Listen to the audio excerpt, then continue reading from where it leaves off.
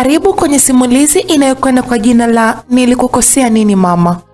Maisha sasa hivi yamebadilika sana, tena sana. Upendo kama zamani hakuna. Sasa hivi hakuna ambaye anapenda ufurahi na kufanikiwa. Kila mmoja anafanya maisha yake kwa manufaa yake. Ajali kama kuna mtu anaumiza. Kila mtu anafanya mambo yake. Na ndio maana kwa binadamu upendo uliopo kama zamani kwa sasa hakuna kabisa. Siku hiyo kulikuwa kuna ndoa kanisani. Watu walikuwa wamejaa sana. Walionekana kuchangamka sana. Walishangilia kwa furaha tu. Ndoa ilipoisha, bwana harusi alitoka mbio na kumwacha mke wake kanisani. Ndipo ile bibi harusi alimuita mume wake kwa machozi. Adam nisubiri mara moja. Lakini Adam hakuitikia wala kugeuka. Moja kwa moja akaingia kwenye gari ambalo lilikuwa ni mama mtu mzima. Alimuuliza, "Vipi darling, upo vizuri kabisa?" Adam alimjibu, "Usijali mpenzi. Twende zetu Arusha tukalibata. Nahitaji tukakae kule kama wiki hivi." Bibi harusi alibaki kumtazama tu jinsi mume wake akiondoka na kumwacha. Ndipo maneno yakaanza kusambaa pale kanisani. Kila mmoja alisema la kwake. Bibi harusi anamkosi jamani. Mume wake amemwacha na kwenda kwa mchepuko wake. Bibi harusi aliondoka zake mwenyewe akiwa analia. Maneno mengi, watu walimtukana. Akaingia kwenye gari lake, akaondoka nyumbani. Harusi ilikuwa kwa staili hiyo. Bibi harusi alipofika alivua shela yake, alianza kuikanyaga kwa hasira. Alichukia sana, akaenda kuchoma moto akiwa bado analia. Alirudi ndani na kujilaza kitandani, alikuwa anajiuliza tu mwenyewe, "Kwa nini Adam umeondoka na kuniacha?" Wakaingia wanaume wakiwa wamevalia maski usoni. Walikuwa wanasema, "Lazima pamoja tu anatosha, binti mwenyewe ni mdogo." Akateuliwa mmoja na wengine wanne wakamshika bibi harusi huyo, wakamfanyia ukatili. Walipomaliza wakaondoka na kumwacha bibi harusi akiwa anazidi kulia sana kwa maumivu ambayo alikuwa ameyapata. Kilio chake kilikuwa hakina mfano. Maskini bibi harusi alijikaza na kujisafisha na kwenda kuoga, kisha akarudi kitandani na kulia. Alilia usiku mzima pasipo kunyamaza. Alikumbuka kejeli za kanisani na matusi. Anakumbuka na muda mfupi amebakwa, hivyo kilio kilikuwa kinazidi. Adam akiwa na huyo mama kitandani wanapeana raha tu. Adam alikuwa anasema, "Nakupenda sana. Nimemoa yule kwa sababu alitaka tu, na mapenzi yangu yapo kwako." Mama huyo alicheka huku akisema, "Jamani, usijali, mimi ni wa kwako. Kwa raha zetu tufurahi baba." Simu ya Adam iliita. Naye Adam alipotazama jina lilikuwa Nora, wala kutaka kupokea. Alikata kabisa. Na mwisho wa siku akaamua kuizima. Mama huyo alisema, "Ni Nora huyo naye?" Yaani shenzi kweli. Sijui hata nimfanyeje. Mara simu ikaita kwa mama, akaitazama alikuwa ni Nora. Alipokea akamuuliza, "Unasemaje usiku wote tunapigiana simu?" Nora alisema huku akiwa analia, "Mama, huwezi amini. Adam ameniacha kanisani na kuondoka zake mpaka mimi nikarudi nyumbani mwenyewe. Hivi mpaka sasa hivi hajaweza kurudi nyumbani. Napiga simu inaita tu wala haipokelewi. Na sasa hivi ndio ipatikane kabisa." Mama huyo akamjibu, "Unataka nikusaidieje binti yangu? Vumilia tu, hiyo ndio mitihani ya ndoa. Wewe ulitaka ndoa, sasa pambana nayo, mvumilie tu. Atabadilika usijali." Nora aliona bora akate simu na hakuna anachomuelewa kabisa. Mama huyo alimkumbatia Adam na kujifunika shuka. Walikuwa wanacheka wenyewe. Nora ambaye ni bibi harusi alijikuta yupo kwenye wakati mgumu sana. Usingizi hakuweza kuupata kabisa. Alijikuta amesimama na kutazama nje. Baba mume wake huenda akarudi. Mpaka anafika saa 11 asubuhi bado alikuwa akitazama nje tu, huku machozi yakiwa yanamtoka. Alisema mwenyewe, "Adam wangu, rudi basi, nakupenda. Sihitaji kukaa mbali na wewe. Siwezi kabisa." Karibu kwenye simulizi inayokwenda kwa jina la Nilikukosea Nini mama. Mtunzi ni Sam. Anayepatikana kwa simu namba 0784 468229. Simulizi hii imeandaliwa na kuletwa kwenu na Simulizi Mix, ambao anapatikana kwa simu namba 0677 062012. Msimuliaji wako ni mimi Karen Steve. Nora aliweza kusimama mpaka kijua kikachomoza. Alitoka akiwa bado haamini kama mwanaume anayempenda amelala nje pasipo kujua amelala wapi. Alielekea bafuni kuoga akiwa na nguo zake. Alikuwa na hasira na machungu. Baada ya hapo, alitoka nje na kuchukua gari yake moja kwa moja na kuelekea chuo. Napo alipofika alikutana na maneno ya shombo. Walikuwa wanamsema, huyu bibi harusi alitakiwa kula amoni huyu. Tena alitakiwa ale amoni na mume wake siku 7. Hebu litazame kwanza, limekuja chuo ili tujue kaolewa au? Mwingine alidakia, lo shoga, nikupa umbea. Jana ndoa ilipofungwa tu, yule Adam alikimbia na kumwacha kanisani, alimfuata mchepuko wake. Nora alisikia maneno hayo ambayo yalipenya kwenye moyo wake na kufanya kuumia zaidi. Hivyo aliamua kujikaza tu. Bado maneno yalizidi kutembea. Asiyekuwepo basi alisimuliwa tu. Kila Nora alipokosa raha kabisa, alijichukia hadi kusoma. Kusoma napo kulimshinda. Alienda bafuni na kuanza kulia. Alipotosheka kulia akakutana na kijana mstaarabu sana. Alimpata kitambaa kisha akamwambia, Nora, wewe ulikuwa ni msichana wa ndoto zangu, lakini sio wangu tena. Martin, naomba ukae mbali na mimi kwa sababu sihitaji skendo mbaya zaidi.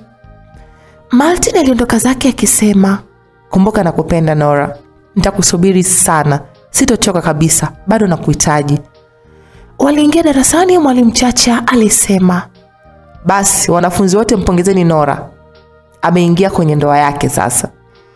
Wanafunzi darasa zima hakuna aliyempongeza. Walibaki kumtumbulia macho tu. Mwalimu ni kama vile alikuwa anasoma kitu. Wao ni kama vile hawakusikia mwalimu alichokisema.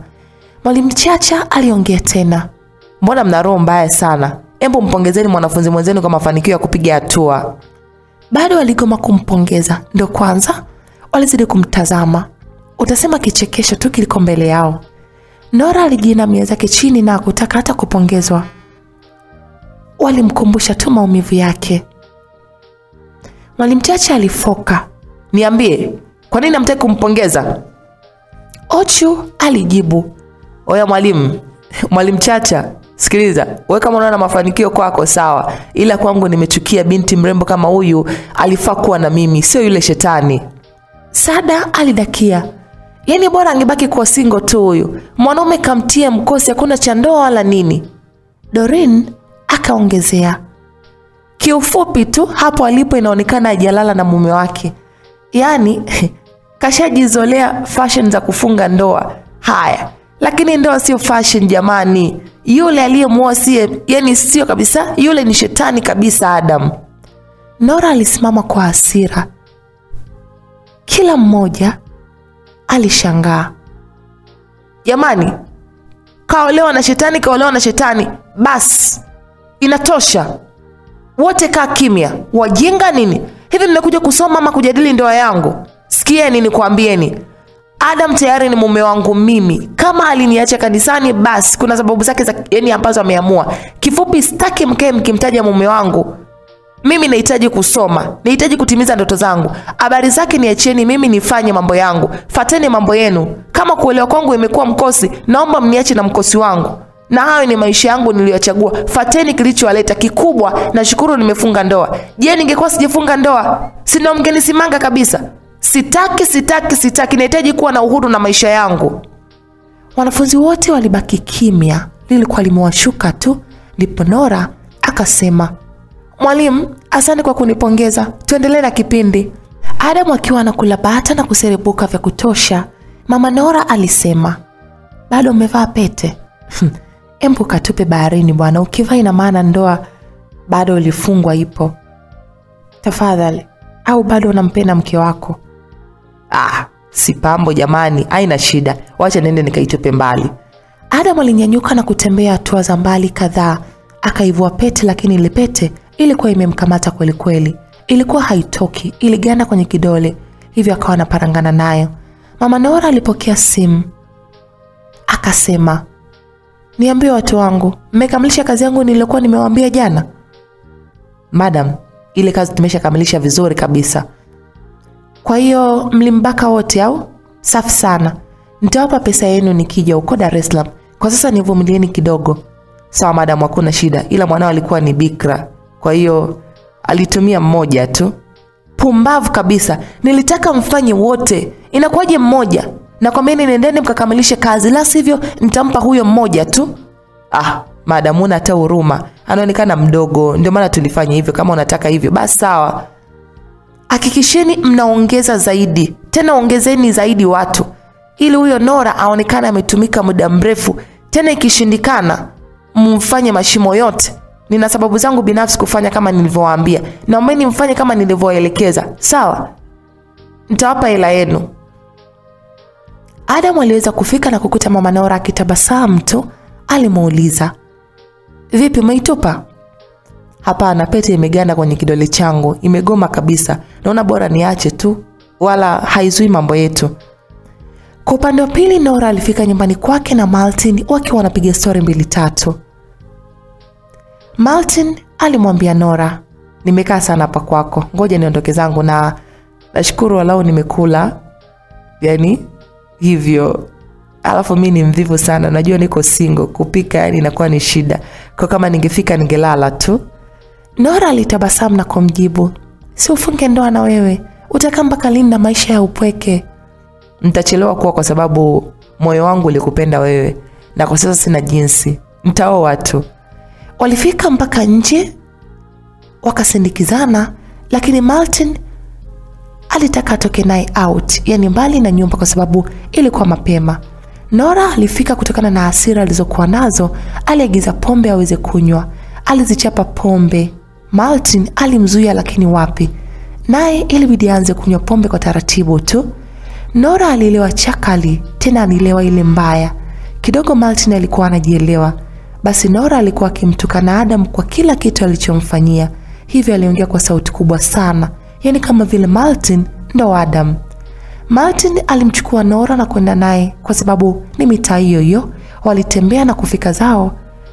Martin alifungua mlango na kuingia ndani. Ni chumba kimoja. Nora alijitupa kitandani na Martin aliketi kwenye sehemu ambayo alikuwa ameitengeneza. Alikuwa ameweka feni yake ambayo ilikuwa inazuia kupata joto. Wakati huo ilikuwa inawaka kwa shida sana kutokana na ufundi ambao alikuwa ameutumia. Joto lilikuwa liko jingi sana. Nora alijisaula nguo zote, akajitupa kitandani, ndipo Martin akampatia nguo, akamfunika. Alimwambia, "Jifunike ili using'atwe na mbu." "Ulikuwa wapi Adamu wangu? Nimekusubiri hadi nimekata tamaa. Njoo basi tulale." Martin hakusogea, alimtazama tu Nora. Nora alisimama na kumfuata. "Sinakuita wewe hapo. Kwa nini umekaa kimya?"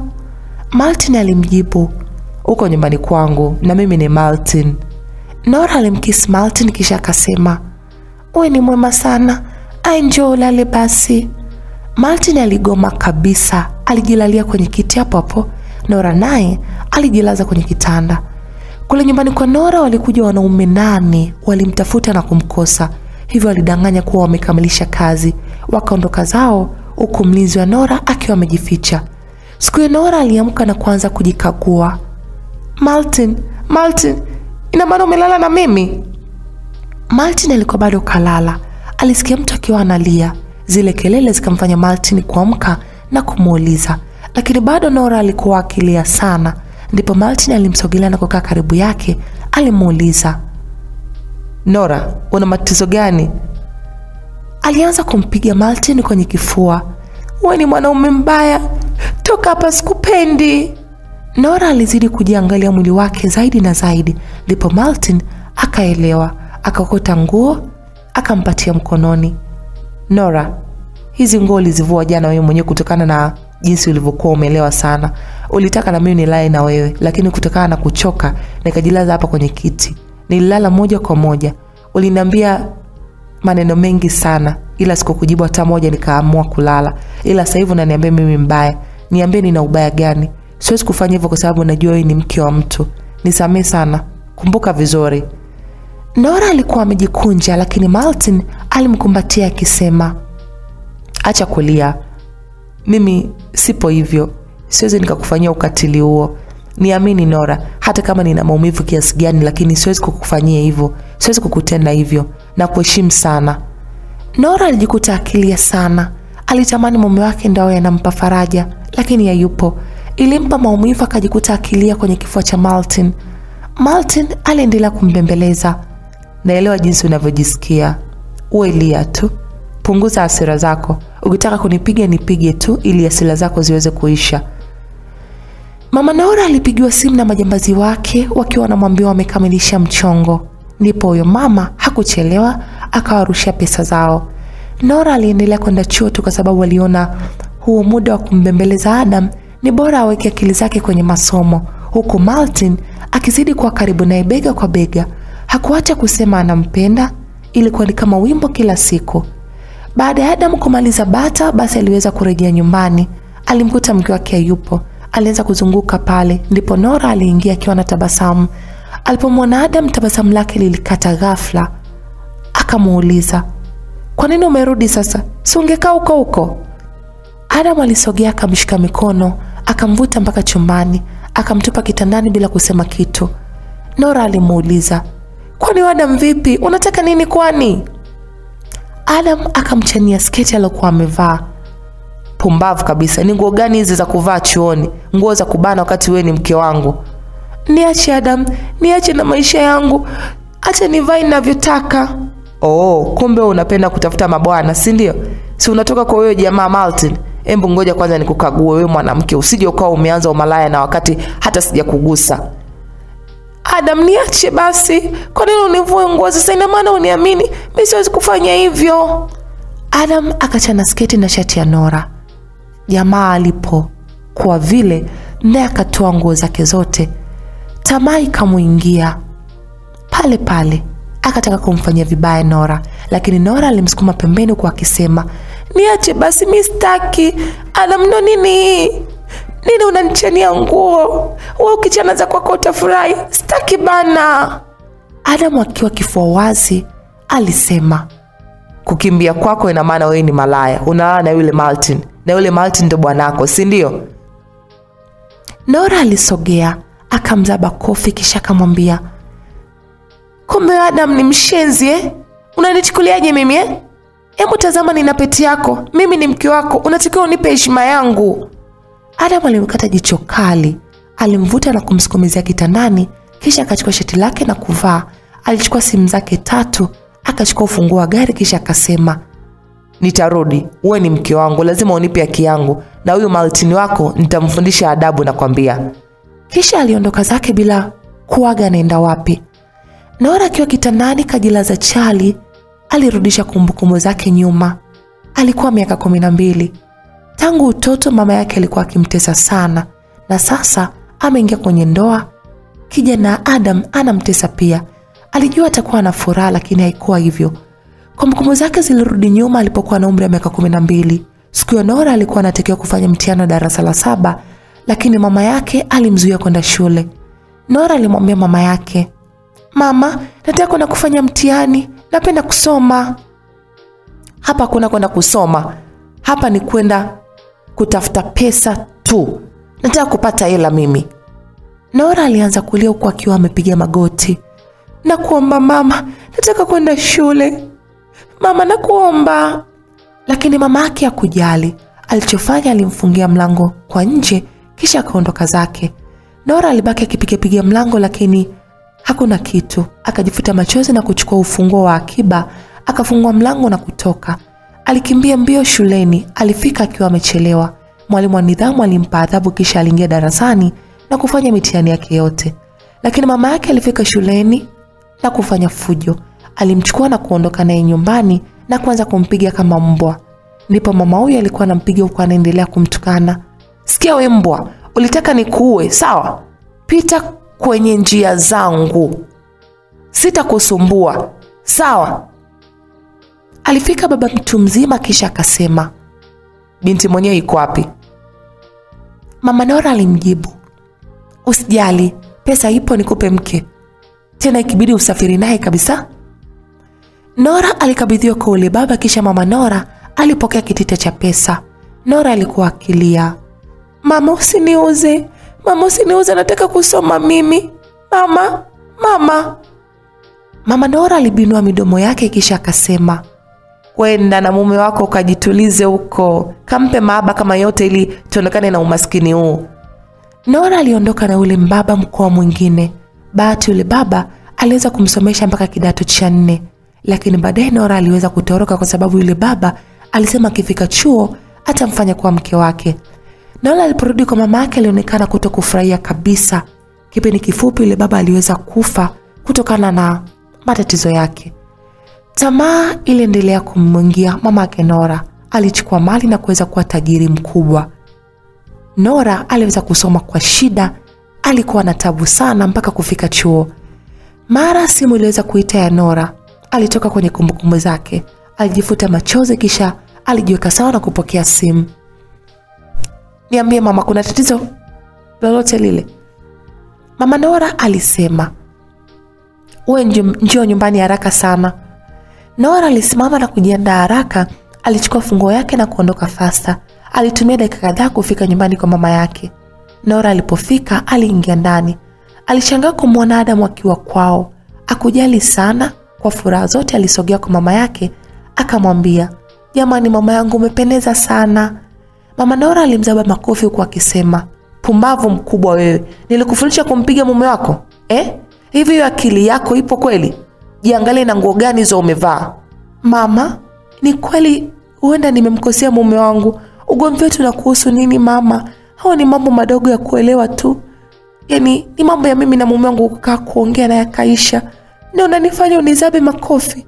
Mama, nilikukosea nini? Kumbe siku hizo umekuwa Sikia, Adam nakupa ruhusa. Yaani akichunga mdomo, mpige mpaka afie mbele yako. Mama, siku hizo ananikera sana huyu. Yaani ni malaya. Narudi na mkuta hayupo. Hivi kweli wewe Adam wangu ama ni mwingine?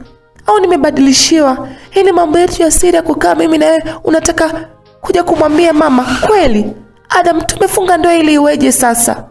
Wewe fala, ni unataka kunifanyia mimi sina heshima, si ndio? Kwamba sijui majukumu yangu, si ndio?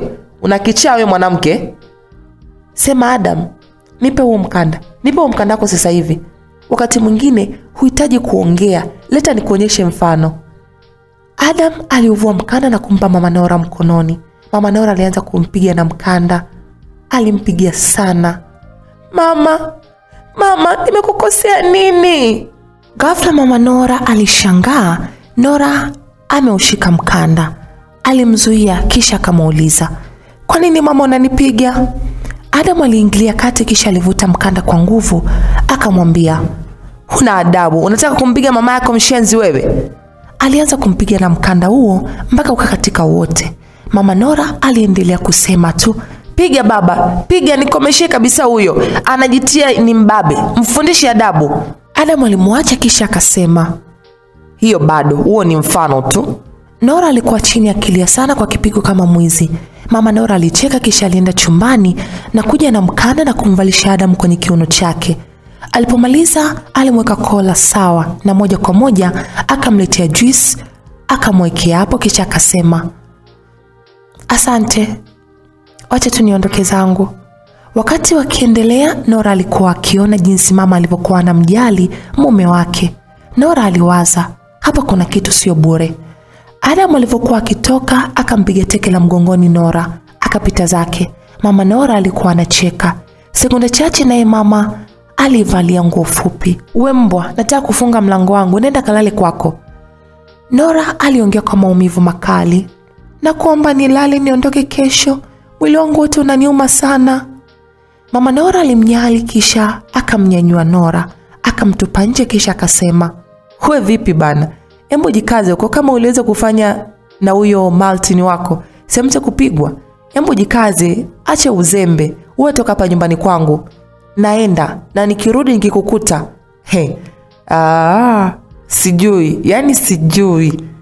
Yaani nikikukuta hapa na kufanya mke wangu. Si unanijua Kisha mama huyo alifunga mlango wake na kuondoka zake. Nora alibaki nje huko akiwa anajisemea, ningejua nisingekuja kabisa. Sijui nimekukosea nini mama. Nora alimpigia simu Martin usiku huo. Kijana alikuwa akisikiliza muziki wa taratibu. Alikuwa anawaza jinsi maisha yanavyokwenda. Alishtushwa na kutazama, alikuwa ni Nora. Akajiweka sawa kisha akapokea zake simu.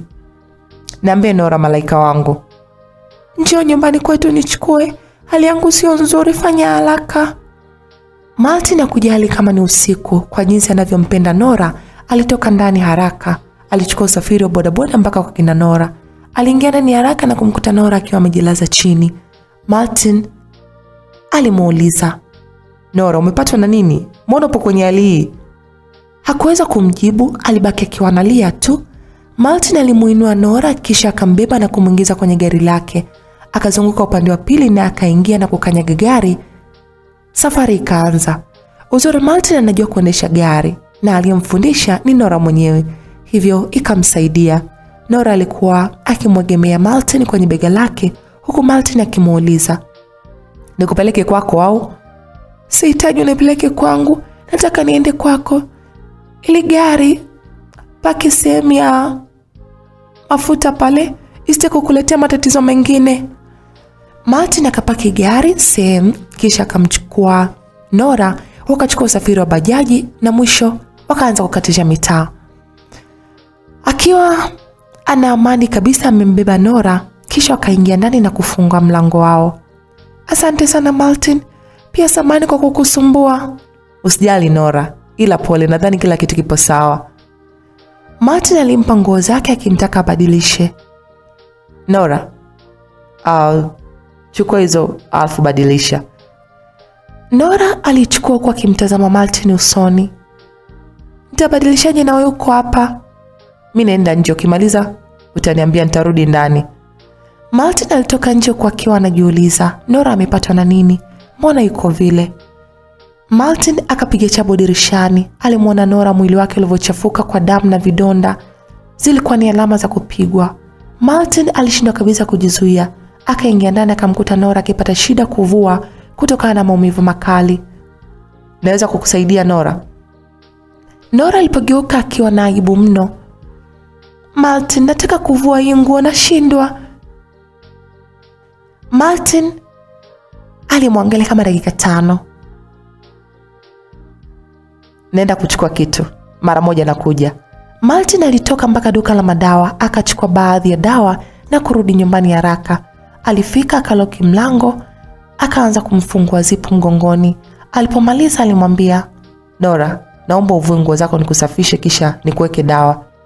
Nora aliposikia hivyo alimgeukia Martin na kumjibu, "Martin, utaweza kuvumilia kuona mwili wangu?"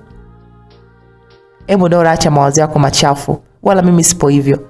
Nakwambia kila siku nahitaji kufanya kazi nikiwa kama daktari, hivyo utakuwa mgonjwa wangu wa kwanza. Kwa kuwa mimi sio mpenzi wako wala boyfriend wako, ni rafiki tu. Nitavaa uhusika wa kuwa ni daktari. Niachie nifanye kazi yangu. Sihitaji vikwazo kabisa. Yaani niache tu. Kumbuka mimi nasomea udaktari." Nora akawa mpole na kumwachia uwanja wote. Martin alianza kazi yake vizuri. Alipojaribu kumvua nguo ili kuweza kumpa huduma, ilikuwa ni ngumu kutokana na nguo kuwa na ngozi zimeshikana. Martin alitumia mkasi akachana nguo yote. Alimwacha Nora akiwa mtupu. Alitumia maji ya vuguvugu na kisha akamsafisha na kumpaka dawa mwili mzima. Alimpaka dawa kukata damu. Vile vile akaweka dawa nyingine. Alimpa dawa nyingine ya kumeza haraka ili apunguze maumivu. Alipomaliza akachukua shati lake akampatia. "Fumbua macho yako. Nishamaliza kazi yangu, unaweza kuvaa hii nguo. Itakuwa inapitisha hewa vizuri. Kwa hiyo itafanya dawa ifanye kazi yake vizuri kabisa." Nora alibaki kumtazama tu Martin. Alijisemea, "Natamani mume wangu angekuwa wewe. Ningefurahi sana. Najiuliza kipindi chote ambacho nilikuwa na wewe mbona hukuwahi kuniambia unanipenda, na ndio ulikuwa karibu yangu mpaka mimi nikaenda nje ya nchi, nikarudi, nikakutana na Adam kanioa haraka sana. Kama ulikuwa unanipenda ungeniambia hata kwenye simu." Martin alitabasamu tu kisha aliketi pembeni yake na kusema, 70% mtu anakuambia anakupenda, kwanza anajiamini. Alafu ikitokea anakuambia anakupenda alafu anakuoa, hiyo ni mara chache sana. Kwangu nilitamani kumueleza lakini nilibana na hivyo sikupata chance. Nikaja kushtuka tayari umeshafunga ndoa faster." Nora alivaa shati. Martin akasogea karibu. Kisha alimlalia begani. "Niliamini ndoto zangu kumpata mwanaume ambaye amenioa, nikajua nitakuwa na furaha. nitakimbia mateso ya mama yangu. Kumbe ndo nimezidisha mateso makubwa kwenye moyo wangu.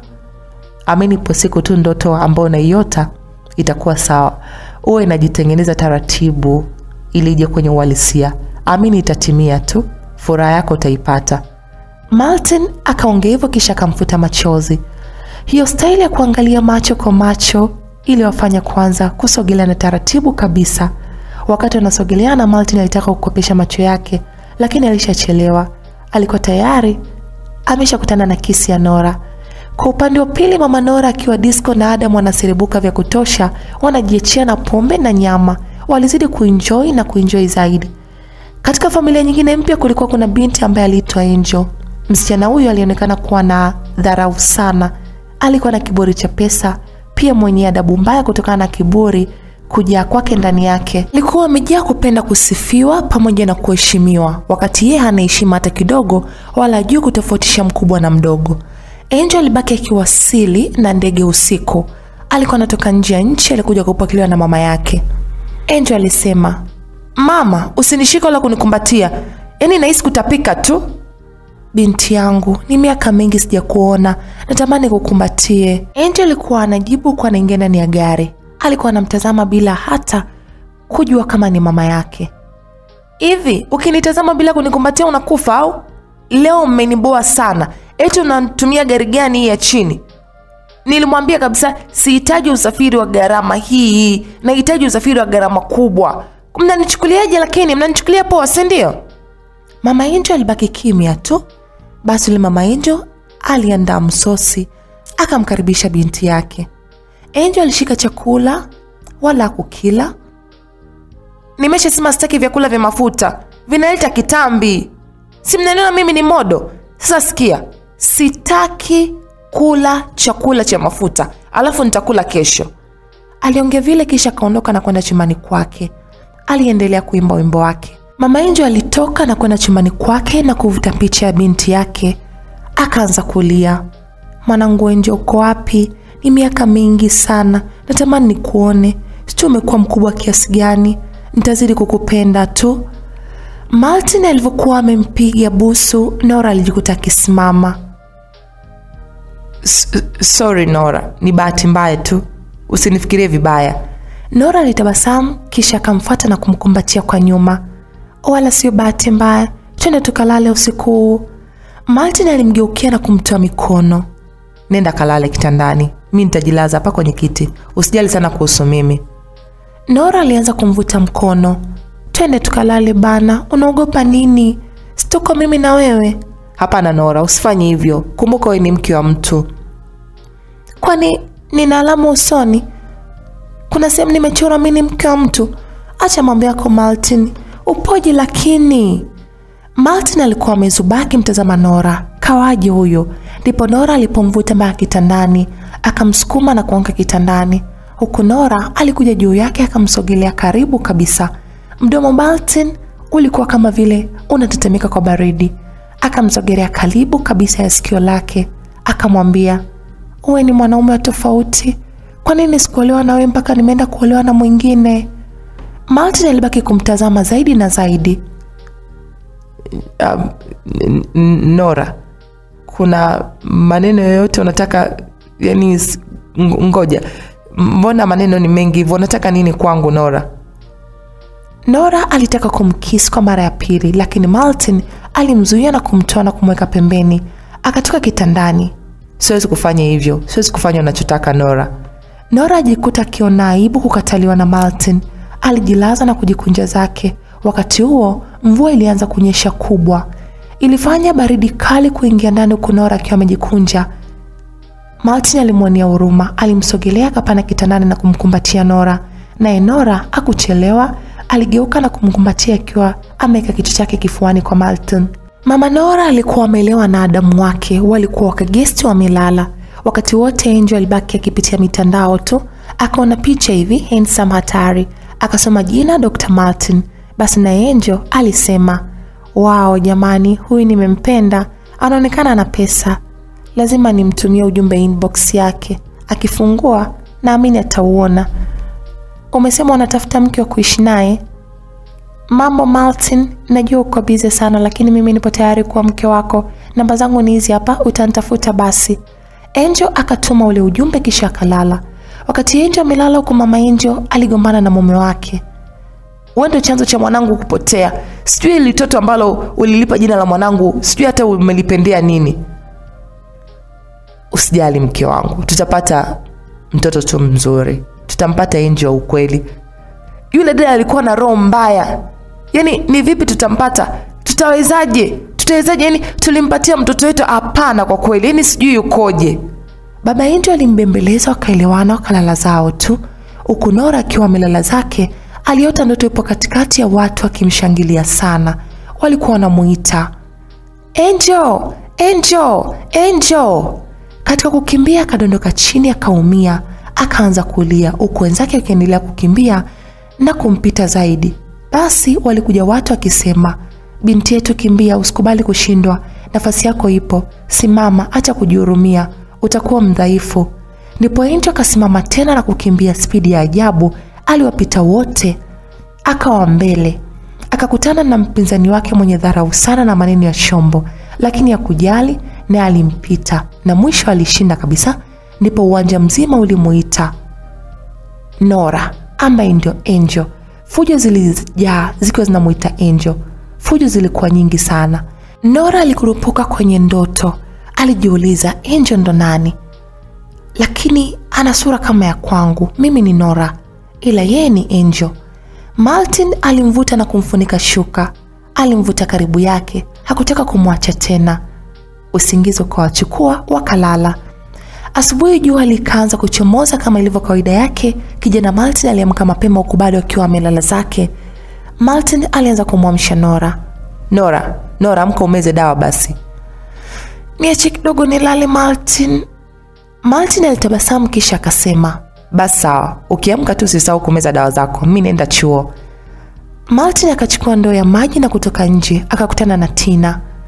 Naona handsome kama wewe unalala peke yako. Kila kukicha tu unaamka ukiwa mwenzako, wakati kina Tina tumejaa tupo single muda wote.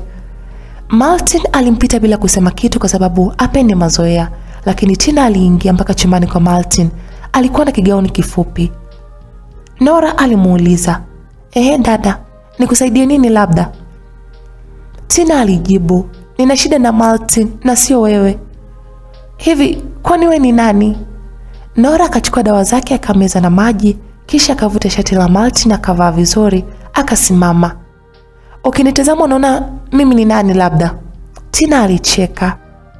Usipende kuzuga bwana. Unataka kusema wewe ni demo Martin? Hiyo kitu haipo. Na tujua mimi Martin hawezi kuwa na demu.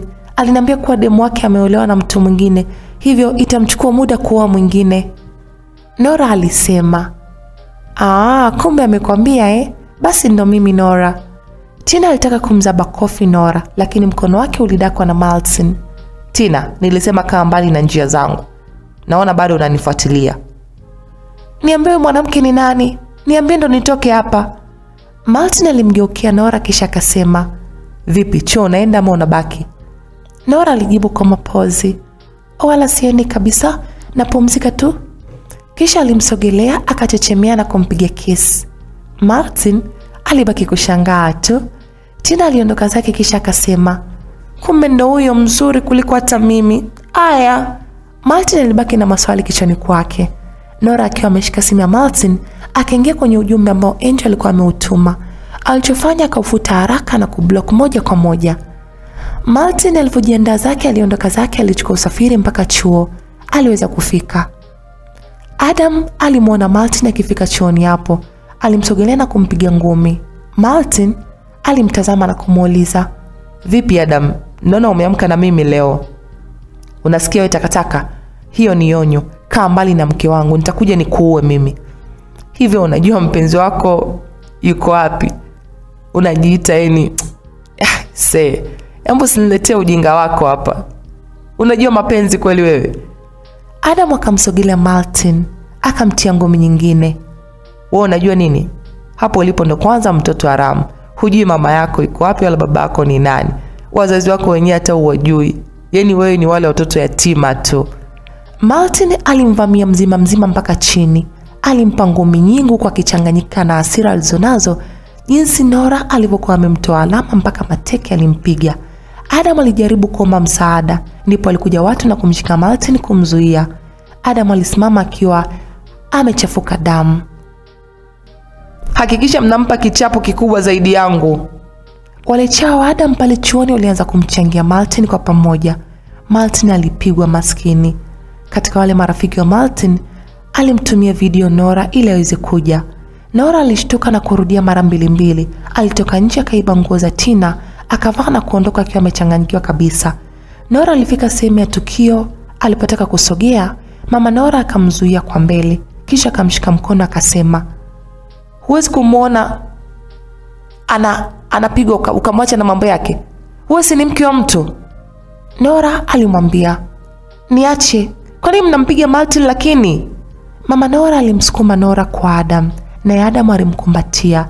Alimtazama uso kwa uso, kisha Adam akasema, "Wewe ni mke wangu mimi." Akafosi kumbusu, lakini Nora alimchukia sana Adam.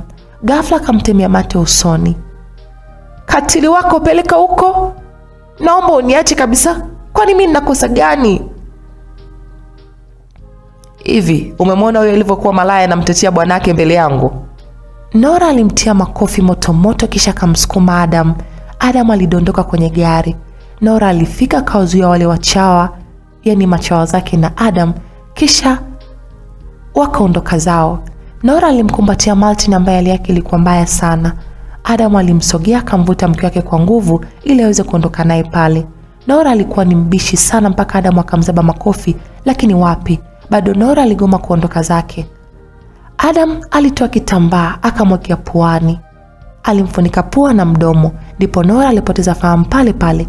Kisha Adam alimbeba mpaka kwenye gari na kumweka nyuma ya boti. Alifungwa kwa Martin akiona kwa macho yake. Alibaki kuita tu, "Nora!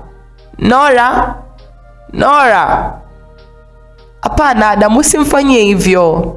Adam aliwasha gari akaondoka zake. Alitoka kicheko cha dharau. Martin alizidi kuita, lakini ndio hivyo, nguvu zilikuwa zinamuishia. Mwisho siku akapoteza fahamu pale. Adam alifanikiwa kufika nyumbani na mke wake Nora, akamuita mlinzi. Mlinzi alifika. "Ndio mkuu, nimefika, niko hapa." "Fungua kwa kwenye buti. Toa hiyo takataka. Peleka kitandani kwangu haraka." Mlinzi yule alijulikana kwa jina la Sigala. Alifungua akamkuta Nora akiwa amejikunja sana. Alimtoa kwa shida na kwa tabu mno, kisha akamchukua akampeleka chumbani na kumlaza. Kisha mlinzi aliondoka zake huko akiwa anatingisha kichwa tu, yani alikuwa anamuonea huruma sana. Adam aliagana na mama Nora akambusu mabusu moto, na mama Nora akaondoka zake. Adam aliingia ndani kisha akafunga mlango wote. Akaanza kutabasamu. "Nora, msichana mzuri, anaga shida." Kisha alimsogelea na kuanza kumkagua. Martin alisaidia na marafiki zake na kumpeleka hospitali. Masaa mengi yalipita, Nora alikuwa bado hajapata fahamu zake. Ulikuwa tayari umeshafika usiku. Nora alisikia maumivu makali sana kupita kiasi. Alipopeleka jicho pembeni akamwona Adam akiwa na taulo anaimba zake huku akiwa anacheza. "Oh, wanaume tumeumbwa mateso kuhangaika." Nora alimtazama kwa hasira sana, akajifunua akajua hapa tayari Adam ameshafanya mambo yake. Alitoka kitandani, ajabu alipotaka kusimama alishangaa na anguka. Alianguka moja kwa moja chini. Kishindo kile kilimfanya Adam kusogea. "Nini mke wangu? Tulia bwana." Nora alitoka na machozi. Alimtazama Adam. "Unalia nini sasa? Kila wakati ni wakulia. Tatizo wewe ni malaya." Nora alimzaba kofi. "Hivi Adam ni mpumbavu au shetani?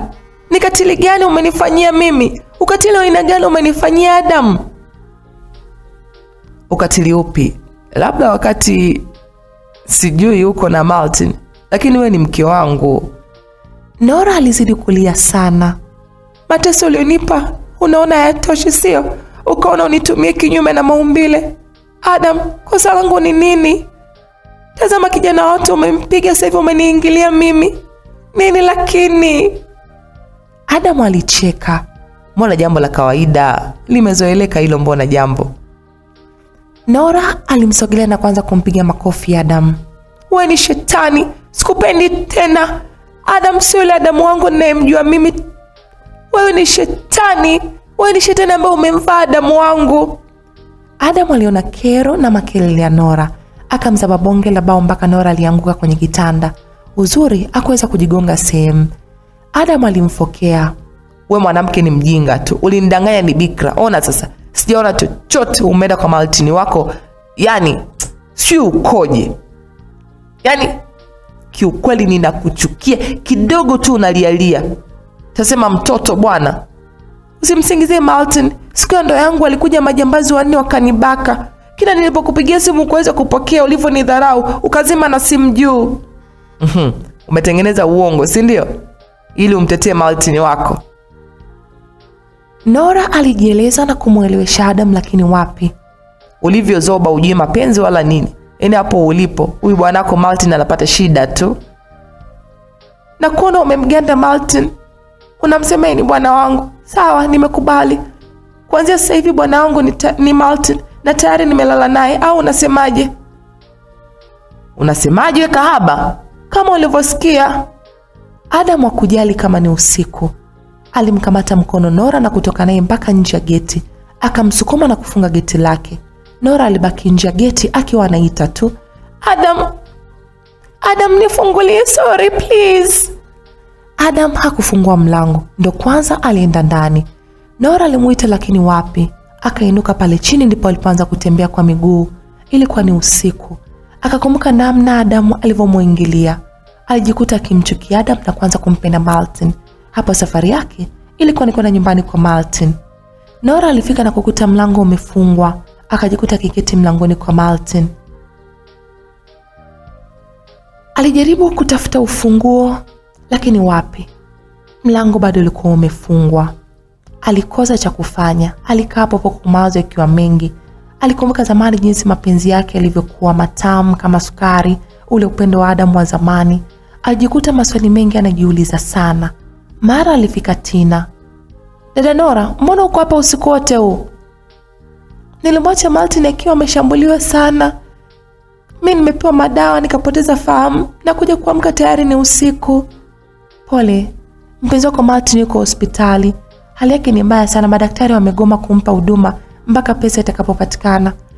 Sasa ndio hivyo, lazima tupambane, vinginevyo tutampoteza. Nora alichanganyikiwa sana. Alisimama na kumuuliza, yuko hospitali gani? Twende nikupeleke ukamuone. Wakachukua bajaji na kufika hospitalini. Nora aliingia na kumkuta Maltin akiwa yupo macho. Na Nora alimwambia, Maltin, naomba unisamehe sana.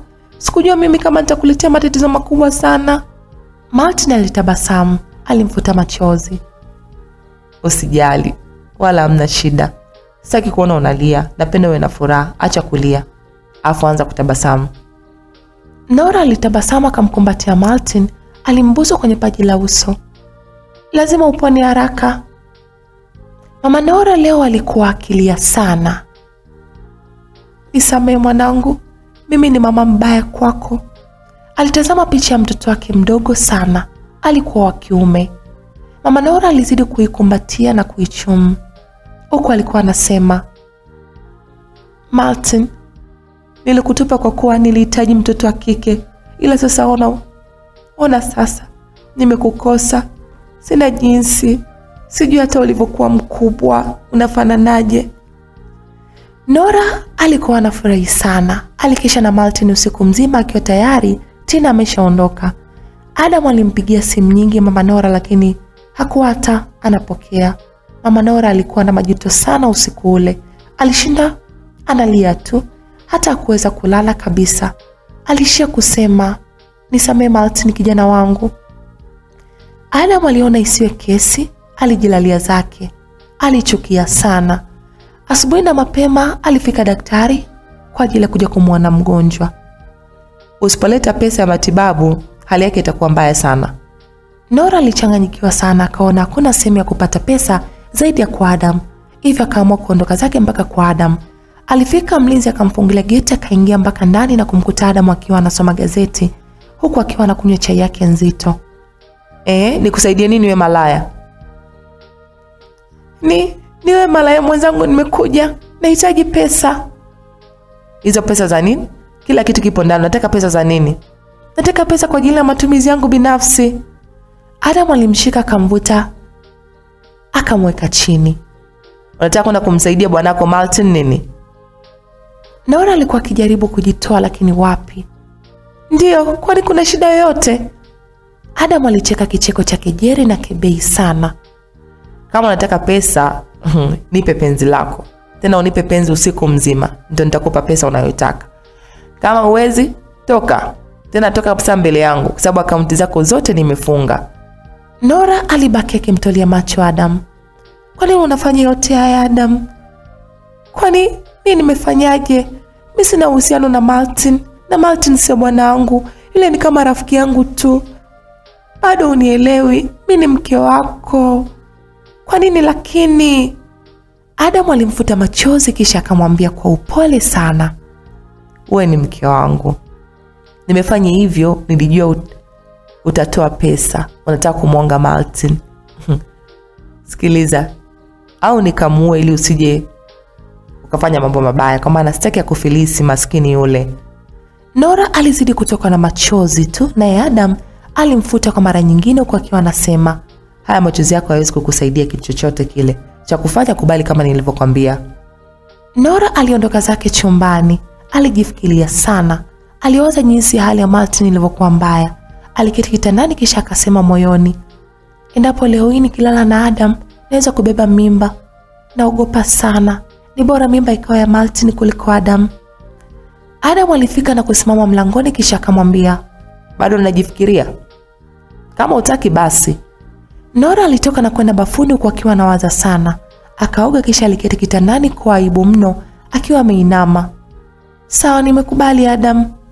Adam alisogea na kumshika bega kisha akamwambia, usijali mke wangu, pesa utapata. Adam alisaula haraka, alibaki na boxer tu. Alianza kumpapasa mapaja taratibu na Nora alibaki kumtazama. Ukweli hakuwa na upendo tena na Adam. Kwa kitendo ambacho alikuwa amemfanyia, aliweka chuki kubwa moyoni. Alikunja ngumi ili kukaza hasira alikuwa nayo. Anatoa penzi kwa ajili ya kumsaidia Martin. Nora alikataa. Akagairi pale pale. Sitaki Adam, nimegairi kufanya hivyo. Adam alimtazama usoni kisha akamwambia, Nora, tumeshakubaliana. Umekuaje tena? Nora alitaka kutoka kitandani lakini alimzuia, akamdhibiti. Nataka mapenzi yako Nora. Inabidi unipe.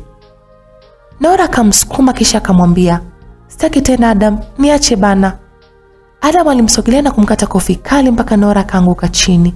Ndipo Adam alimvuta, akamweka sawa kisha akamwambia, kama ukiendelea kunisumbua nitakufanya kama jana. Nora alijikuta akiogopa na kubaki kutulia tu, na nguvu zilimuisha kabisa. Alikumbuka mambo ya jana. Adam alijiamini sana, hivyo alimweka Nora.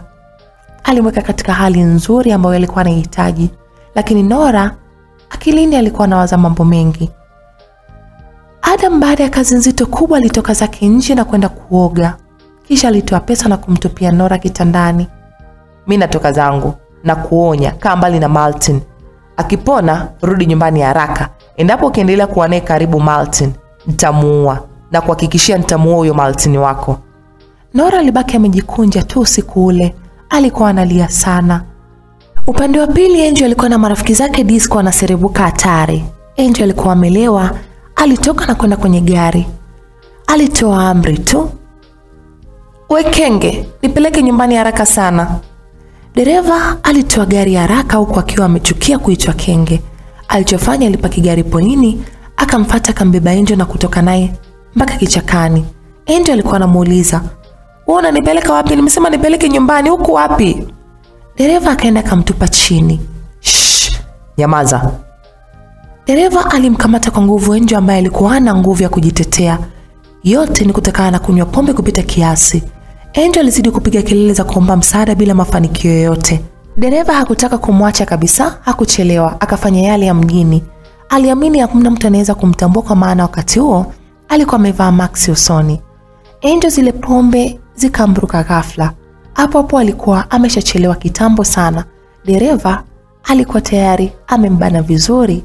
Kwa kuwa alikuwa kigoli, alifurahi sana kujiona mwenye bahati kubwa sana. Angel kutokana na kuzibwa mdomo muda mrefu alipoteza fahamu kabisa. Ndipo dereva alipomwachia na kumbeba vizuri mpaka kwenye gari na kumpeleka hospitali. Akajifanya kutoa taarifa kwa wazazi wa Angel. Angel alikuwa hospitali kalazwa, alikuwa hajitambui kabisa. Dereva akabadilisha nguo alizokuwa amezivaa wakati wa tukio, alizichoma moto. Wazazi walifika na kumuuliza sana dereva ilikuwaje mpaka ikawa hivi. Dereva alijieleza, mimi nilimwambia tuondoke mapema, alikataa katu. Kisha alinichapa makofi. Nikaondoka zangu. Mimi nikiwa pembeni nilimfuata tena, akanishushia matusi na kunifukuza kama mbwa. Sasa kwa hasira niliacha gari nikaenda kunywa pombe. Mimi nilikuwa nikizidi kumsubiri tu, yeye akaendelea kunywa pombe zake. Nikaona muda unaenda nikamfuata. Yaani aliamua kunidhalilisha mbele ya rafiki zake. Nikajiondokea zangu, lakini ghafla nikamwona akiingia kwenye gari. Nikashangaa gari linaondoka. Nikaamua kulifuatilia, baadaye likanipotea. Masaa kadhaa kupita nikiwa natafuta nikamwona pembeni mwa barabara. Ikabidi nimchukue nikamleta hapa hospitali. Mama Angel alianza kulia sana. Daktari alisema, binti yenu anaonekana amebakwa. Kwa hiyo amechanika sehemu kubwa sana. Kwa hiyo itawagharimu mumpeleke nje. Wakati huo Nora alifika hospitalini hapo. Alikuwa ameshika pochi yake ambayo ina pesa. Nora aliketi siti moja na Mama Angel. Basi Nora alimsalimia akiwa mchangamfu sana. Mama Angel aliitikia huko moyoni mwake akipata amani. Alibidi amuulize yule binti, binti, unaitwa nani? Mimi naitwa Nora. Mbona usiku sana peke yako? Kuna mtu unamuuguza? Nora alijikuta akionyesha kufurahi sana. Sijui ni kujibu vipi, ila ni mtu special kwa ajili yangu. Mama Angel alijikuta akijisahau kwa yeye ana mgonjwa. Stori za hapa na pale zikawafanya kukosa usingizi na kujikuta mpaka asubuhi inafika. Nora kajilaza kwenye miguu ya Mama Angel kutokana na usingizi kumshika. Baba Angel alisema, mke wangu umesahau kama tuna binti yetu yupo kwenye hali mbaya sana. Mama Angel alizidi kuchezea nywele za Nora huku akimjibu mume wake, mume wangu, namkumbuka mtoto wangu alikuwa akilia sana. Nilikuwa namweka mguuni. Afu akiwa miguuni alikuwa ananyamaza na kulala. Tena alikuwa analala usingizi. Hivyo huyu binti amenikumbusha mambo mengi sana, nimetokea kumpenda bure. Baba Angel naye alisogea na kumshika. Alipatwa na msisimko fulani kwa damu yake kwenda mbio. Baba Angel alimwambia mke wake, mke wangu, hakika huyu ni kama Angel wetu. Nakumbuka mara kwa mara nilipokuwa nikimshika wa mwili wangu ulikuwa unasisimka na damu yangu inaenda mbio hatari. Nora alishtuka baada kusikia watu wanaongea. Nora aliwasalimia ghafla. Alitoka daktari alimuita Nora. Nora alisogea akampatia pesa na dokta alianza kuhesabu. Unahitaji pesa, mgonjwa wako tumempa huduma zote alafu unaleta pesa nusu. Unajua sisi tupo kazini. Binti, toka hapa kalete pesa. Ukikamilisha ndo utamuona mgonjwa wako. Dokta alimsukumiza Nora pembeni, lakini Nora kabla hajafika chini alikuwa amedakwa na Mama Angel huku akimkata jicho kali daktari. Asante sana, sijai kuona mama kama wewe, ila mamangu kupa tofauti sana na wewe. Natamani ungekuwa mama yangu. Sijui ni kwa nini mimi. Sijui kabisa nilimkosea nini mama yangu. Anipendi, ananitesa, ananifanya kila ukatili. Roho yake ni zaidi ya shetani. Aliongea kwa uchungu mpaka machozi yakamtoka na kumfanya Mama Angel kulia pia. Yule daktari aliweza kuja tena pale, akamwambia, "We binti, bado upo tu? Nenda kalete hela kwa ajili ya mgonjwa wako." Mama Angel alisogea na kumzaba dokta kibao. Damu zilimtoka mdomoni. Nora alibaki kuganda tu asielewe imekuwaje. Dokta aliuliza, "Mkuu, mbona unanipiga hivi?" Mama Angel alimjibu, "Nyau wewe. Yaani binti watu wametafuta pesa kwa shida alafu unamletea dharau hivi? Unadhani pesa inapatikana kirahisi hivyo? Hebu tazama kwanza, binti ni mdogo huyu, anatoa pesa wapi? Ama unataka kajiuze mwili wake ndio alete pesa? Chukua. Kenge wewe, sijui binadamu gani una utu wala huruma. Hafu utambui thamani ya mtu. Ungekuwa jambazi au utapeli, sasa unafanya kazi ambazo sio za kwako. Chukua hii hela. Hakikisha kabisa huyo mgonjwa anapona, na nitahakikisha nawe kazi huna ili ukatafute hizo pesa ambazo unamtesea binti huyo. Nora alifurahi kupata mtetezi. Siku hiyo alimkumbatia huyo mama. Mama Angel alisema, "Usijali, nimesikia uchungu wako kama mama." Nora alishukuru sana, kisha akaenda kumwona Martin wake. Nora alimuuliza Martin, "Unaendeleaje?" "Naendelea vizuri sana. Vipi kuhusu wewe?" Nora alipoulizwa kuhusu yeye alijikuta machozi yakimtoka bila kutegemea. Alisema kwa huzuni mkubwa, "Martin, nashindwa kuelewa kabisa, sijui nilimkosea nini mama yangu. Sielewi. Kipindi mimi nimepoteza fahamu na kuja kuamka na kuta Adam ameniingilia kinyume na maumbile. Namwambia mama yangu wala haonyeshi kunijali. Anasema kuwa ni kawaida nivumilie. Nilimkosea nini mama? Ajali maumivu yangu wala chochote kile. Nimekuwa kama yatima tu. Kama ningemjua baba yangu ningeenda huko kwa aliko." Martin aliinuka na kumkumbatia Nora kwenye kifua chake. "Sielewi ni mama wa aina gani mkatili hivyo, ila ipo siku atalipia kwa kila baya alilolifanya kwako. Atajuta makosa yake." Nora alijikuta kilia zaidi na zaidi huku akiwa anasema, "Naumia sana moyoni mwangu. Adam ni mkatili, mama naye ni mkatili. Eti nivumilie ndo mitihani ya ndoa? Hapana, hapana Martin. Sina furaha kabisa. Sijawahi kufurahia mimi. Nimekuwa ni mtu wa mateso kila siku." Martin alimwonea huruma sana Nora kutokana na jinsi alivyoumizwa na watu wawili, lakini Martin aliweka moyoni mwake maswali mengi. Kwa nini mama Nora anamtendea haya mtoto wake? Ana siri gani yeye na Adam? Kuna kipi kati yao kinaendelea kwenye maisha? Ukaribu wa mama Nora na Adam ni mkubwa sana. Alifika yule daktari moja kwa moja na kumfuata Nora. "Samahani sana, nisamee Nora. Nisamee kwa yote nilikukosea. Hizi pesa ulizonipa baki nazo tu kwa sababu nimejua kuwa binadamu hatuwezi kulingana wote. Hivyo nakusihi sana, nenda kaniombe msamaha kwa yule mama yako. Asije akanifukuzisha kazi. Nina familia kubwa inanitegemea mimi." "Usijali bwana, hakuna kitakachokukuta. Kaendelee na kazi yako." Nora alichukua zile pesa akampa Martin. "Tutazitumia tukitoka hapa." Martin alimshukuru sana. Alimsihi awe makini. Nora aliweza kuondoka akamkuta daktari akifokiwa na mama Angel. Nora alimwomba msamaha tu ndipo daktari alisamehewa na kuondoka zake. Nora aliwaaga wale wazazi wa Angel kisha naye aliweza kurudi nyumbani. Alichukua usafiri mpaka nyumbani. Alifika akamkuta Adam hayupo. Akajilaza kwenye kiti tu akifikiria mambo mengine. Baada ya wiki 3 kupita, Nora alikuwa na mimba ya Adam. Mama yake alikuja kumuona. "Na kuona siku hizo umetuliza umalaya wako. Umechelewa sana kubeba mimba." Nora alimtazama usoni kisha akamwambia, "Mama, sikuelewa unachosema." Sio kila kitu lazima uelewe. Vingine vikupite tu, maana hilo likicho lako ni libovu. Amna kitu, ni sifuri kabisa. Hivyo unajionaje kwanza?" Nora alikaa tu kimya kutaka kumjibu. Wakati anaendelea kuchambwa, Adam alikuwa katoka. Alipofika Adam, mama Nora alisimama na kusema, "Wow, hongera sana baba. Unakwenda kuwa baba sasa. Utulize mshono wako sasa." Akamkumbatia Adam kimahaba sana. Nora aliona. Hakusema chochote kwa maana alitaka kusema kitu, lakini akawaza. Siku moja mama Nora alikuwa akigombana na Adam kuwa anachelewa kurudi. Nora alibaki kuwatazama tu, hakutaka kuingilia kabisa ugomvi wao. Basi Adam alikuja na juisi akampatia Nora. Nora naye akanywa yote. Lisali lililopita Nora kaanguka chini.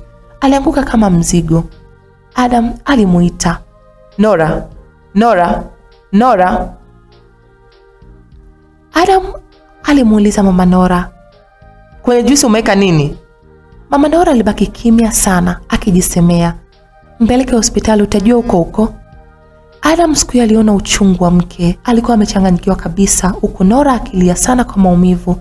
Tumbo langu linauma Adam. Tumbo langu mimi jamani, nakufa Adam." Adam siku mpaka machozi yalimtoka. "Hapana mke wangu, usiseme hivyo, utapona." Alisema kwa akiwa na mkisi kwenye paji la uso. Siku hiyo alikuwa akiendesha gari kama kichaa. Aliweza kufika hospitali na Nora aliweza kupokelewa haraka. Matibabu yalianza. Mama Nora alifika usiku hospitalini na kumkuta Adam akiwa anahangaika huku na kule. Adam alimuona akamfuata. "Niambie umemfanyia nini Nora?" "Ulitaka nimfanyie nini labda?" Nimemwekea sumu ya kutoa huyo mtoto. Adam alitoa macho. Kwa nini sasa kipenzi? Shida ilikuwa nini? Siku zote ulikuwa na mimi, ila baada ya Nora kubeba mimba tu upendo wote ukahamia kwake. Ukawa unajali tu hisia zake, hisia zangu uzijali. Ndio maana nimefanya hivyo. Nimemtoa hiyo mimba ili uweze kurudi kwangu. Adam alichoka kwa akiwa anasema na machozi yakimtoka. Kwenye maisha yangu nilitamani kuitwa baba. Hiyo ndio ilikuwa furaha yangu kubwa. Umetoa mimba ya Nora. Uo uivu wa kiasi gani mpaka unatoa kiumbe ambacho hakina hatia? Umetoa damu yangu. Wakati akiongea Nora alikuwa akisikia kwa mama yake ndiye alimwekea vidonge vya kutoa mimba. Alijikuta roho yake ikizidi kujawa na maumivu makubwa. Alijikuta akilia mno pale. Alijikuta yuko sakafuni analia, alishindwa hata kusimama. Adam pia akiwa ameketi chini analia, mama Nora alimshika mkono kisha akamwambia, "Unalia nini? Acha ujinga. Kama unataka mtoto mimi nitakubebea mimba yako, wala sijazeeka." Waliweza kuondoka zao wakaenda kwenye kumbi za starehe. Muda ukapita, Adam alisahau kabisa, alikuwa anaenjoy kama kawaida. Habari zilimfikia Martin, alifunga safari mpaka hospitali akiwa amebeba chakula. Muda aliingia, akamkuta Nora akiwa chini ya sakafu analia. Alilia mpaka usingizi ukamchukua. Martin alimbeba na kumlaza kitandani na kumfunika. Ndipo Nora alipoamka na kumkumbatia Martin sana. "Naomba unisamehe. Nilikwambia uwe mbali na mimi kwa sababu ya maisha yako. Maisha yako yanaweza kuwa hatarini, niliogopa." Nora, kila siku umekuwa mtu wa kulia sana. Kwa hiyo maisha yako ni kulia tu. Hauna njia nyingine ya kutafuta suluhisho? Huwezi kutafuta suluhisho la tatizo mpaka kulia? Nora alikuwa akizidi kulia tu. "Nakupenda Martin. Nakupenda, sijui ni lini nitakuwa na furaha." Martin alimfariji Nora, akampatia chakula. Aliweza kumlisha lakini pia alishindwa. Martin alikesha naye usiku mzima mpaka Nora alilala, na akaweza kulala pembeni yake. Nora kila akilala alikuwa anaona anaitwa Angel. Aliamka ili apambane, aache kuwa na udhaifu. Ndio maneno alikuwa anaambiwa kwenye ndoto. Alianza kuweweseka usiku mpaka Martin aliamka na kumkumbatia. "Tatizo nini Nora?" Aliweza kutulia na akawa sawa. Muda huo huo akatumia picha na video ambazo alizifuatilia kwa muda mrefu sana. Martin akaweza kuamini kabisa ni nini hiki. Akarudia na kurudia. Aliporidhika akaweka simu pembeni karibu kabisa na Nora, kisha aliweza kulala. Asubuhi kulikokucha, Nora akachukua simu ya Martin kama kawaida alikuwa anachezea. Akaingia kwenye picha, alitoa macho na mdomo wazi. Alipoendelea zaidi akakutana na video nyingi kati ya Adam na mama yake wakipigana mabusu kweli kweli. Picha zilikuwa zinaonyesha wapo kwenye mahaba. Nora aliangua kilio kikubwa sana, tena sana, mpaka Martin aliamka. Alikuta akitazama picha na video. Martin alimwambia, "Sikutaka uangalie. Kwa nini umefanya hivyo? Nilijua utaumia Nora." Sikujua kama sikujua kiukweli tayari nimejua sasa. Mimi nilihisi tu. Sasa nataka siku nishuhudie mwenyewe. Sihitaji kuona picha na video. Sikujua kabisa. Sikujua kama niko sawa. Nora alizidi kulia tu. Ipo siku yatakwisha. Sijui nilikosea njia gani mpaka kufika kwa Adam. Unajua Martin, wewe ndio ulikuwa mume wangu. Huyo Adam amekuja akaweka kikwazo. Martin alitabasamu. "Usijali. Palipo na makwazo ndipo njia ya kweli. Mimi nitakupenda sana Nora, kwa kuwa upo kwenye moyo wangu. Imani na niambie tutafunga ndoa na tutakuwa pamoja. Wewe utakuwa mke wangu." Nora alimkisi Martin, na wakati huo ndo Adam alikuwa anaingia. Alimkuta Nora akimbusu Martin, naye Martin alipokea vizuri kabisa lile busu la Nora. Adam alisema, "What? Nini hiki?" Nora na Martin walikuwa hawajaweza kumuona, hivyo walizidi kupeana juisi ya bamia huku akipeana maneno matamu. Nora aliongeza madeko, "Nakupenda Martin, natamani kuzaa na wewe. Sio shetani Adam." "Nakupenda kuliko unavyonipenda wewe. Nakupenda kuliko unavyodhani. Yaani hata ukitaka leo, hata kesho, mimi nipo tayari kubeba majukumu yangu kama baba." Mabosi aliwatawala Adam akiwa anashuhudia. Alikunja ngumi yake vizuri, akasema kwa sauti, Martin, unafanya nini na mke wangu? Adam alisogea akiwa na hasira. Alitaka kurusha ngumi kwa Martin, lakini ghafla alitokea Nora mbele yake. Akamsukuma pembeni. Mshenzi sana wewe. Adam alisimama maana alikuwa amedondoka. Alimuita. Mke wangu, upo na huyu mwendazimu, huyu mzibu wa vyoo vya mavi kabisa ndo uko naye. Nora alimkata kofi kali lililobebwa na maumivu na hasira juu yake. Adam alijishika shavu lake akiwaamini kabisa kupiga kofi la nguvu kiasi kile. Mke wangu, unanipiga kisa huyu Martin wako? Usiniite mke wako, maana hata thamani ya mke hauitambui. Afu leo iwe mwisho kuniita hivyo. Pumbavu kabisa. Toka nje Adam. Adam alibaki kushangaa sana msimamo wa Nora. Nora kautoa wapi msimamo huo? Na huo ujasiri amepewa na nani? Akiwaamini alichosema. Huyo ndo anekupa jeuri. Anakufanya unanifukuza mimi, si ndio? Wewe ndio ulikuwa unataka hii tabia. Wewe ndio ulikuwa unanitabiria kwamba Martin ni bwanangu. Imekuwa kweli. Tunaomba utupishe tuendelee na mambo yetu. Mambo gani wakati wewe ni mke wangu? Acha kunifanyia hivyo mke wangu. Nora alimfuata akampa makofi tena. Akamsukuma paka chini na kumkanyaga. Wakati huo alikuwa amekunja sura. Nimesema mwanzo na mwisho kuniita mke wako. Yani kwa staili ipi hasa mimi uniite mke wako? Umeniwekea dawa, ukanifanyia mambo ya ajabu, sielewi kwa jinsi ninavyokuchukia na kuona kama takataka mbele yangu. Toka nje Adam, sitaki kuona sura yako kama maiti. Adam alibaki akiwa bado haamini kapata na Nini. Mbona amebadilika? Kisha Nora akarudi kwa Martin wake na kumkalia karibu yake. Alimsogeza karibu kabisa akakaa kwenye kitanda. Kisha akamwambia, usiwe na pressure. Huyu shetani hawezi kukufanya kitu. Martin akawa sawa. Akamnyonya mdomo wake Nora, kisha akachukua mkono wa Martin kupitisha sehemu ya kiuno chake. Martin, si mzuka unapanda. Kweli bwana. Siwezi. Akapandisha blouse juu Nora. Toba. Kwa nini Nora? Acha bwana. Nora aliendelea kupandisha mizuka. Akakata kiuno. Mambo yakawa mambo. Adam aliwahi kumtukana Nora, hajui mapenzi, ni mshamba. Leo akawa anashuhudia show. Yaani ilikuwa ni show kali kuliko ya mama yake. Staili moja kila siku. Mbona Adam alibaki kuganda huku hivyo ukizidi kumshika? Kwa nini Martin akatikiwe kiuno na sio yeye? Toba ya Rabbi. Mguu upo begani. Sasa Adam aliona bora atoke tu. Adam alitoka zake akiwa na chuki na Martin sana. Alijisemea, unajiona kidume? Sawa, nitakukomesha Martin.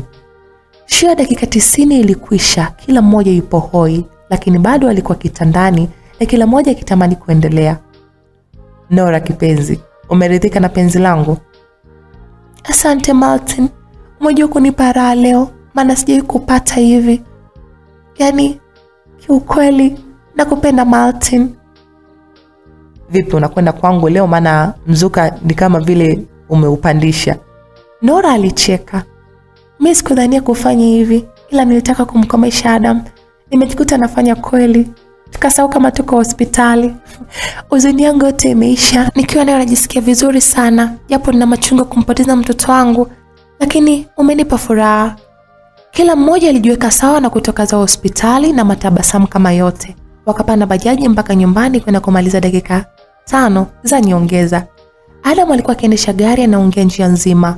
Martin, unamfanya mke wangu mbele yangu? Tena huku na kuona kabisa? Hapana. Unampa na kiburi cha kunipiga? Subiri. Nora, utarudi nyumbani. Hayo maono lazima unipe na mimi. Mama Nora kila akipiga simu, siku hiyo Adam alikuwa anakata tu, mwisho akaizima kabisa. Mama Nora aliwaza, hii ndo nini sasa? Ina maana Adam ameamua kurudisha mapenzi yake kwa Nora? I say, kwa nataka kunisahau kabisa? Nora, bado hujanizidi. Deka kwa leo. Lazima Adam moyo wangu tu. Pumbavu kabisa. Unadeka kisa mimba imetoka. Mara mlango ukasukumwa kwa nguvu. Adam aliingia. Lazima Martin muue haraka, lazima. Lazima Martin afe. Anamchukuaje mke wangu tena mbele yangu? Hapana. Siwezi kumsamehe kabisa.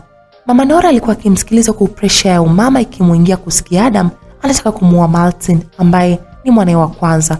Mama Nora alimsogelea akisema, "Kwani Martin kafanya nini mpaka umechanganyikiwa kiasi hicho?" "Lazima nimuue leo. Yaani lazima. Nimefika hospitali nakuta anampiga mabusu Nora. Haitoshi anamweka mke wangu mguu begani, tena begani mwake. Yaani anamtumia Nora mbele yangu. Yaani mbele yangu. Na Nora alivyo chizi kanipiga na kunitukana. Alafu anakata mauno na mimi nashuhudia." "Wewe, kinachokuuma ni kitu gani pale? Kama mimi na wewe si tunafanyaga? Sasa bora umwachie mazima." "Siwezi kumwacha. Yule ni mke wangu, bado nampenda. Kinachoniuma sasa, mke wangu anamkatia mauno kabisa Martin. Tangu nione aje kufanya hivyo." Mama Nora alicheka kisha akasema, "Sasa Adam unalia nini? Acha kulia bwana, nitakupa kiuno changu." Wapi? Wewe una style ya mende tu, kiuno hauna. Tangu niwe na wewe unasema unaumwa mgongo, sijui nini, maadamu yangu ya moto. Mama Nora alizidi kushangaa zaidi na zaidi Adam kulia kama mtoto mdogo. Adam alikuwa akilia. "Yaani hapana, unajua uchungu wa mke wewe? Huwezi kujua. Nora ninampenda, nimekuwa naye kwa sababu tu." "Kwa sababu gani?" "Kwa sababu Adam alizidi kulia tu wala kutaka kujibu. Mama Nora alibaki kumwangalia. Mwisho Adam akaondoka zake. Adam aliingia kwenye baa na kuanza kunywa pombe. Hasira ilizidi kumpanda. "Yaani wewe mrembo Nora umenisaliti na Martin wako. Ngoja, nishasema nitaua wote unaotaka kugusa moyo wangu. Yaani moyo wangu ulipo tu yote atakapita kugusa naua." Nora alifika ndani na kujitupa kitandani kisha Martin akawasha mziki mzuri. Mzee alifunga mlango. Martin, fanya haraka na wewe njoo basi." Martin alisogea kwenye chuchu na kuanza kuzichuma. Sauti ya Nora ilitanda chumbani. Miguno ilifanya kuzidi kumtia mzuka Martin. Nora alikuwa akizidi kulalama tu. Martin jamani. Martin punguza kidogo." Lakini Martin alikuwa anacheza na mwili wa Nora tu muda wote. Nora uzalendo ukamshinda, akamsukuma Martin na kumkalia mwenyewe juu. Martin akawa na kazi ya kumwangalia tu. Nora alizidiwa na kuanza kulia kwa utamu. "Jamani Martin, niache. Martin. Tulia basi mpenzi. Tulia nikupe raha mpaka nafsi yako iridhike." "Martin utanitoa kizazi." "Hapana Martin, usinimwagie." Lakini Martin alikuwa ameshachelewa, akajikuta akimwaga kitu kizito cha moto na kufanya Nora kupiga kelele. Dakika 5 zilipita wakaenda mpaka faulo. Unaambiwa Nora alikubali kusalenda mwenyewe tu kuona Martin amemzidi ujanja. "Martin umeniweza leo. Umejua kunipatia kitu roho inapenda. Niko hoi, siwezi kabisa." Martin akiwa kitandani kajilaza, ila bado antena imesimama. Yaani utasema tango. Nora alikuwa akijipoza kwa kutumia feni. Mara alisuguliwa kisawasawa. Alipona hasa. Alipoona iko sawa, alisogea kitandani pembeni kabisa.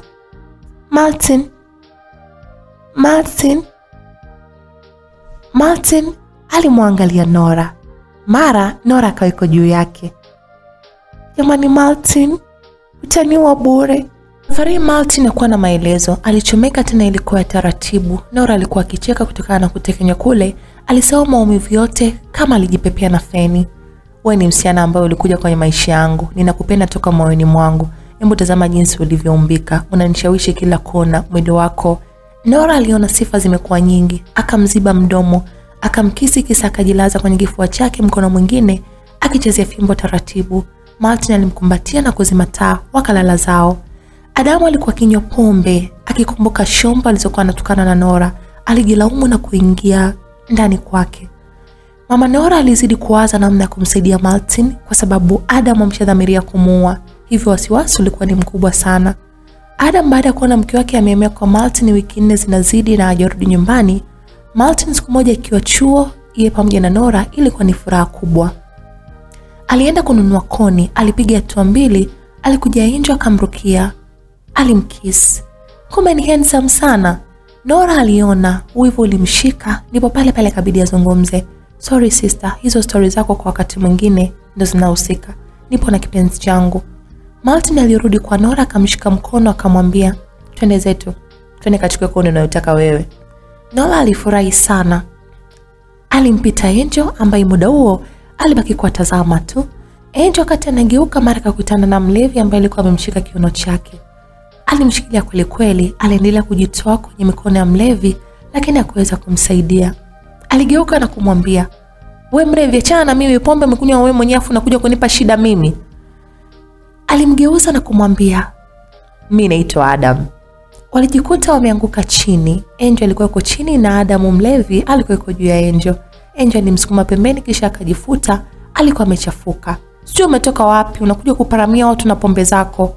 Adam alisimama kisha akasema, "Unasema mimi cha pombe? Hebu tazama mimi ni bonge la handsome, nina mapesa, nina gari, nina walinzi na dereva wangu yupo." Angel aliondoka kwa kiendelea kuzungumza. "Mijitu mingine bana, sio imetumwa." Adam alijiondokea zake sehemu hiyo kwa akiwa anaendelea kuimba. Kuachwa ni shughuli pevu.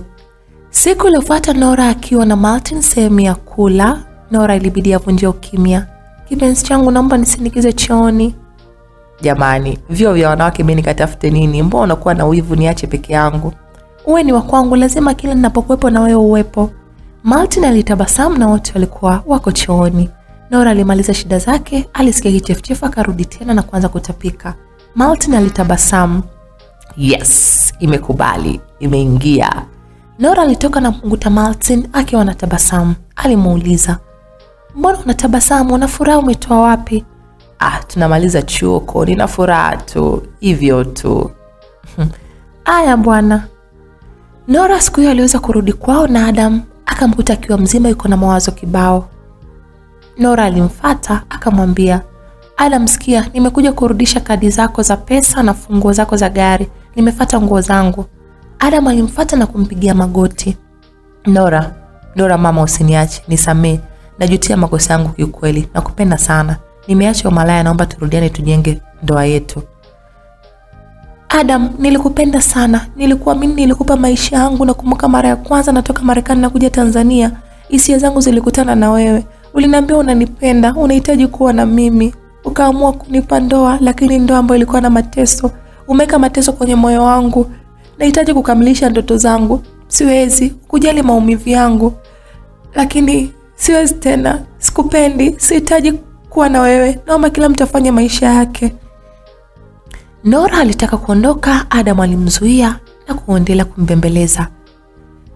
Naomba unisamee. Nakuomba kabisa. Naomba uniache. Naomba kabisa uniache, sitaki. Ndoa yangu mimi nayo ilishakufa siku ambayo uliniacha kanisani. Niache, sitaki, niache kabisa niondoke zangu. Kipindi chote ukujali maumivu yangu, alafu sasa hivi ndo unakuja. Usinishike Adam, niache." Adam alimvuta Nora na kumkumbatia kifuani, maana Nora alikuwa analia. "Nisamee. Na kuahidi Nora, nitakupa mapenzi yote. Nipe nafasi moja tu ya kujirekebisha." "Nafasi nakupa, ila mapenzi yangu yapo kwa Martin, kwa sababu yeye kipindi chote alikuwa na mimi. Hata umwili wangu kumpa Martin ni haki yake. Ningependa sana kubeba mimba yake. Sema basi, wewe siwezi kukupa mapenzi. Naomba nihakikishe kwamba umebadilika ndipo nitaachana na Martin. Vinginevyo utanikosa mazima. Na chochote kile kisimpate Martin. Ukimgusa hata unywele wake, umenipoteza, utaishia kuniona tu kwa macho. Usiondoke hapa nyumbani. Nataka uone jinsi nitakavyokuwa bega na bega na wewe." Nora akatoka na kuketi sebuleni akitazama TV. Adam alijipendekeza, mara alete chakula, mara afanye hivi, na kila alivyokuwa anafanya, Nora alikuwa anamjibu, "Mbona ufanyi kama Martin? Martin anafanyaga hivi, Martin afanye hivyo. Mwenzako Martin akifanya mazoezi anakuwa yuko speedy." Adam alichukia sana, kila anachofanya lazima jina la Martin liwepo. Aliishia kukosea tu. Kila anapokosea anarekebishwa na jina la Martin linakuwepo. Alijikuta roho ikimuuma sana. Nora alikuwa akifanya makusudi akichati na Martin na kuongea naye mbele ya Adam. Adam aliwaza namna gani atamaliza Martin, maana amekuwa kero kwake. Siku zilipita, Nora alijiuliza sana, mbona siku zangu sizioni, au mabadiliko ya mwili tu? Nora alipotezea, ila alijua ni kawaida. Siku zilipita, akaona ampige simu Martin. Mambo Martin? Poa, niambie. Wewe unajua ni dokta, najua unafahamu nina tatizo. Tatizo gani? Niambie mgonjwa wangu. Siku zangu sizioni kabisa, nimepitiliza sana. Kumbe hivyo. Nilidhani tatizo kubwa. Sasa uje kesho kwa sababu tunafanya maandalizi ya chuo kesho. Wewe fanya, njoo leo.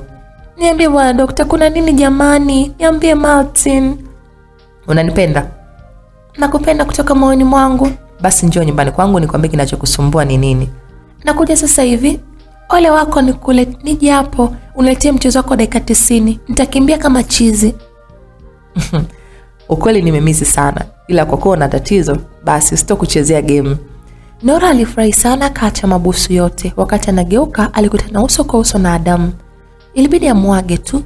Natoka naenda kwa Martin, kuna jambo tunaenda kujadili kutokana na pati ya kesho. Sawa, ila naomba uwahi kurudi. Nitakuwepo hapa. Nora alitoka spidi 100 hadi nje. Aliingia kwenye gari, hakujali kama ni usiku. Alifika mpaka kwa Martin, aligonga na Martin alimfungulia. Alifika mpaka pale wakasalimiana kisha akamuuliza, niambie, na shida gani?" Ni kwamba wewe ni mjamzito." "Unasema? Sijakusikia." "Nimekwambia nibusu mara 3 alafu nakwambia." Nora alicheka kisha akambusu mara 3. "Niambie basi." "Nora, kwa sasa wewe ni mjamzito." Makofi kwako tafadhali. "Kweli mimi ni mjamzito? Martin, hebu nipe kipimo nijipime." Martin alimpa kipimo, Nora akajipima na kweli iliitika. Nora alikuwa mjamzito. Alifurahi sana na Martin alifurahi mno. Martin alitoa pete kisha akamvalisha na kumwambia, "Nakupenda Nora, naamini ipo siku Mungu atafanya njia na tutakuwa pamoja mimi na wewe. Nakuvalisha mkono huu kwa sababu mkono huu mwingine kuna pete, ila naamini ipo siku itatoka na itakaa kwenye kidole na mkono halali bila pasipokuwa na kikwazo chochote. Nakupenda sana, nahitaji tuwe na furaha kati yetu, mimi wewe na mtoto wetu." Nora alijikuta machozi yakimtoka. Hakutegemea, yalikuwa ni machozi ya furaha. Alimuinua na kumbusu. Adam alikuwa akijisemea tu, "Sikia, umekuja kwenye maisha yangu, umenifurugia ndoa yangu. Kwa sasa nahitaji kurudisha mapenzi kwa mke wangu. Hivyo wewe sio mke wangu." Mama Nora alikuwa akilia. "Adam, nataka mimi nianze kuteseka na mapenzi? Mimi nakuhitaji, tazama utajiri wote nimekupa. Nilitaka tuwe uwe na mimi, tupate mtoto. Nimekuja kukuambia jambo moja ambalo litakufurahisha sana." "Jambo gani ambalo litanifurahisha mimi mpaka kuniweka sawa?" "Nina mimba yako." Adam alishikwa na mshtuko, akamuuliza, "Hebu rudia tena wewe mwanamke, maana sijakusikia vizuri." "Nina mimba yako." Adam alijikuta na kaa chini na kuanza kucheka. "Eti mimba yako? Wewe uwe na mimba? Unataka kunifanya nicheke tu hapa?" "Kweli, weka mkono tumboni. Sina mwanaume mwingine zaidi yako." "Sawa, nimekubali. Naomba uondoke maana mke wangu atafika sasa hivi. Kesho nitakuja tuzungumze vizuri." "Sawa, kwa sababu kesho ni pati ya Nora kuhitimu masomo. Basi ni vizuri utapata sababu ya kuja ili tuwe wote." "Niachie mimi." "Nenda sasa. Utaniletea balaa." Mama Nora aliondoka akiwa na tabasamu. Alimwachia mabusu ya mbali kisha akamwambia, "Nakupenda sana." Nora alifurahi sana kisha aliaga na kurudi nyumbani kwake. Alifika na kumkuta Adam akimsubiri. Nora alimpitiliza lakini Adam aliweza kumshika mkono kisha akamwambia, "Nora, una siku nyingi sana. Una siku nyingi mno tangu uwe na mimi. Uje kunipa haki yangu wala penzi lako. Nipe leo basi walau nitulize nafsi."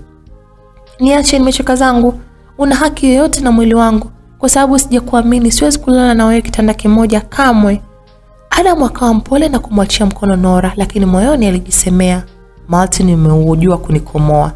Ila ngoja, nitakuteketeza tu. Yaani utateketea kama kuni, utabaki majivu. Huwezi kula tunda tena." Baada ya pale naye akaenda chumbani. Muda wote Nora alikuwa anatazama pete aliyovalishwa na Martin.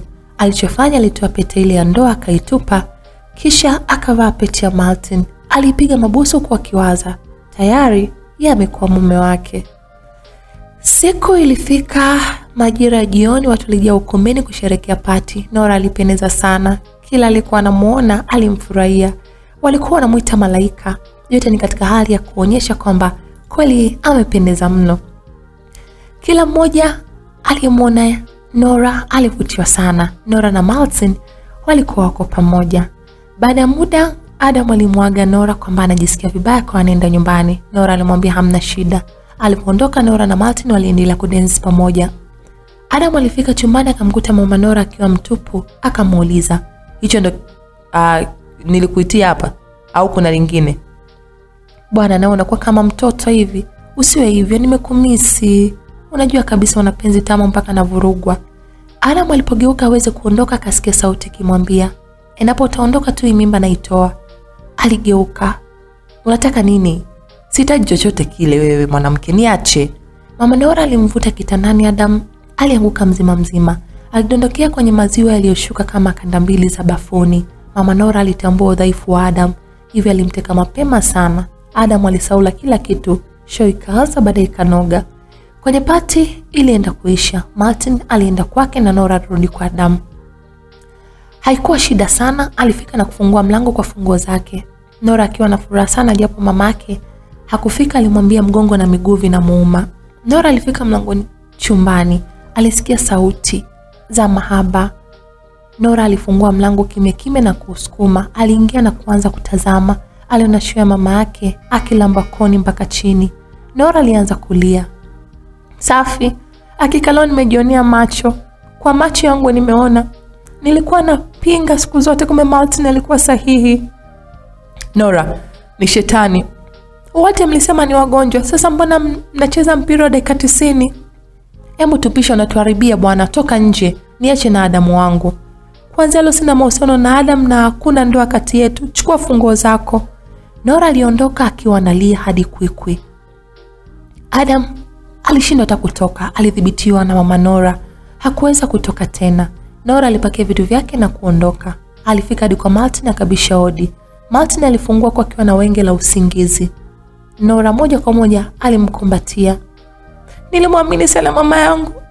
Siku zote alikuwa akiniambia vumilia, ni mitihani, kumbe ndio ananipa mitihani." "Nilikwambia utalia hivyo mpaka lini? Kwa kuwa umeshafahamu ukweli, wache yapite. Umeshafika hapa, sahau yote mabaya. Fikiria mazuri tuliyofanya mimi na wewe." Alimpatia maji kisha akamsimamisha na kumwambia, "Hebu toa hizo nguo bana, sijakuzoea hivyo. Napenda nione tumbo lako." "Sawa kipenzi." Nora alianza kucheka, tabasamu lilirudi. Akapunguza nguo na Martin naye wote wakapanda kitandani kwa ajili ya kupumzika. Nora alitabasamu. Furaha ilikuwepo anapokuwa na Martin. Adam alikunywa pombe zake huku mama Nora alilala. Adam mzuka wote uliisha. Alijikuta akikumbuka maneno makali, "Hakuna ndoa, sahau kila kitu kuhusu mimi. Fanya maisha yako." Aliona wivu sana kwamba Martin anafaidi. Adam alijisemea moyoni, "Siwezi kukuacha Nora. Wewe ndo nyota yangu." Alijilaza kwenye kiti akimwaza Nora muda wote. Siku zilipita. Nora alipata kazi kwenye kampuni ya babake bila kujua, akapewa cheo cha usimamizi wa kampuni hiyo. Martin alikuwa daktari mkuu katika hospitali fulani hivi. Kifupi, maisha ya Martin yalibadilika na kuwa mazuri. Nora alijisemea, "Huu ndo wakati wa kulipa kisasi changu. Kwanza leo lazima nikamilishe. Sitokubali. Yaani Adam kanikataa hivi. Huyu mtoto nitamlea vipi bila baba yake?" Nora siku hiyo alikuwa anachelewa kutoka kazini. Majira ya jioni akiwa anavuka barabara, ilikuja gari na kumgonga. Nora akiwa bado yuko pale hajapoteza fahamu, aliona gari ya mamake ikiwa inatokomea. Baada ya muda alipoteza fahamu. Wasamaria wema alimkimbiza hospitali. Martin alipata taarifa kuwa mpenzi wake Nora yupo na hali mbaya sana, lakini mama Nora akiwa nyumbani kwake alikuwa anacheza muziki tu kwa furaha. Adam naye alimfuata, alimwambia lakini hakujali. Alifika hospitali na kumkuta Martin akiwa amechanganyikiwa. Adam moja kwa moja alifika na kumvamia na kumpiga ngumi. Naye Martin alimtia mtama akamkalia na kuanza kumpiga kwa hasira sana. "Wewe ndo chanzo. Hivi wewe ni chizi, ni unalala na mama mkwe? Yaani huna hata kinyaa." Adam alisema, "Wewe ndo ulikuwa na Nora. Niambie mke wangu amepata ni kitu gani?" Mara alifika Dr. Osman, aliwaambia, "Poleni sana tena sana." Martin na Adam walimuuliza kwa pamoja, "Kuna nini daktari? Nini kimetokea jamani kwa Nora?" "Hali yake ni mbaya, tusubiri kesho tuone hali yake itakuwaje. Tuone ataamka vipi." "Vipi kuhusu mtoto wake?" alidakia Martin. "Kijana, unapaswa mshukuru Mungu sana. Mtoto yupo salama kabisa, ila ndo Nora ana hali sio nzuri." Baada ya pale daktari aliondoka. Adam alimkazia macho Martin na kumuuliza, "Unaulizia mtoto wa nani?" Martin kwa dharau kwa akiwa anacheka alimwambia, "Unataka kujua nini? Labda kwa kifupi tu Nora na mimba yangu. Unasemaje ana mimba? Mbona je kuniambia kuwa ana mimba? Unataka kujua nini Adam? Nishakwambia ana mimba yangu. Kingine hawezi kukuambia kwa sababu wewe sio baba wa mtoto. Adam alimvamia Martin na kumkunja shati lake. Kwa nini umempa mke wangu mimba? Nimefunga naye ndoa. Niambie kwa nini umempa mimba? Martin akampiga kwa kutumia kichwa chake. Adam alijishika pua yake. Martin aliendelea kumpa kipigo hasa. Martin, unanipigaje mimi wakati nakuuliza unajua kabisa Nora ni mke wangu? Martin alimshika Adam na kutoka naye mpaka nje. Alimtoa nje kabisa kisha akafunga mlango. Adam alibaki anapiga kelele tu. Martin, fungua mlango. Nasema fungua haraka Martin. Kama utafungua unaona nitakachokufanyia. Haki ya Mungu, naondoka zangu lakini utajua. Adam aliondoka kwenye gari akabamiza mlango wake. Alikuwa na hasira. Martin alibaki na mawazo sana. Alikuwa anamfikiria sana Nora. Muda ulifika, ilikuwa ni usiku. Martin aliamua kwenda kumuona lakini nesi alimzuia. Martin alimbembeleza sana lakini akaona bado anamzuia. Alitoa kitambulisho chake kisha akamuonyesha. Nesi alivoona kwa aibu akajisemea, kumbe una cheo kikubwa hivi? Basi sawa mkuu, sina haja kukuzuia, ila naenda zangu, hakikisha mgonjwa anakuwa kwenye hali ya kawaida. Martin aliingia na kumwangalia mke wake. Nora alimshika mkono kwa akiwa analia. Nakuomba uweze kuamka. Nakupenda sana, nipo kwa ajili yako. Kama utaniacha mimi, fikiria jinsi nitakavyoteseka moyoni mwangu. Nitaumia sana. Martin aliongea pale pale akapitiwa na usingizi. Upande wa mama Nora alikuwa anakunywa pombe kwa fujo siku hiyo. Ikafikia tu mpaka akatapika. Adam alimfuata na kumshika mkono, alimkataza asiendelee kunywa. Hivi mwanamke ni mama wa Nora kweli? Mama Nora alicheka kwa sauti ya kilevi. Jamani, yani kwani unaniuliza hivyo? Achana na habari za huyo mbokoko asiyekuwa na akili. Adam alimtazama kwa hasira sana. Nakwambia mke wangu unamhitaji. Mama Nora alisimama akiwa anapepesuka akamjibu, ni malaya kama wengine tu. Nini kwani? Adam alichukua chupa akaipasua na kumchana nayo. Mama Nora alianza kuugulia maumivu. Wewe ni shetani kabisa. Mwana yuko hospitali, wewe huku una hata uchungu. Hivi wewe kwangu ana faida gani? Si hasara tu. Si bora afe kabisa nijue sina mtoto. Adam kwa kuwa alikuwa na hasira, zile hasira za Martin akazihamishia na kuanza kumpiga kipigo cha mwizi. Masaa alisonga mbele. Majira ya saa 7 usiku, Nora aliweza kufumbua macho yake.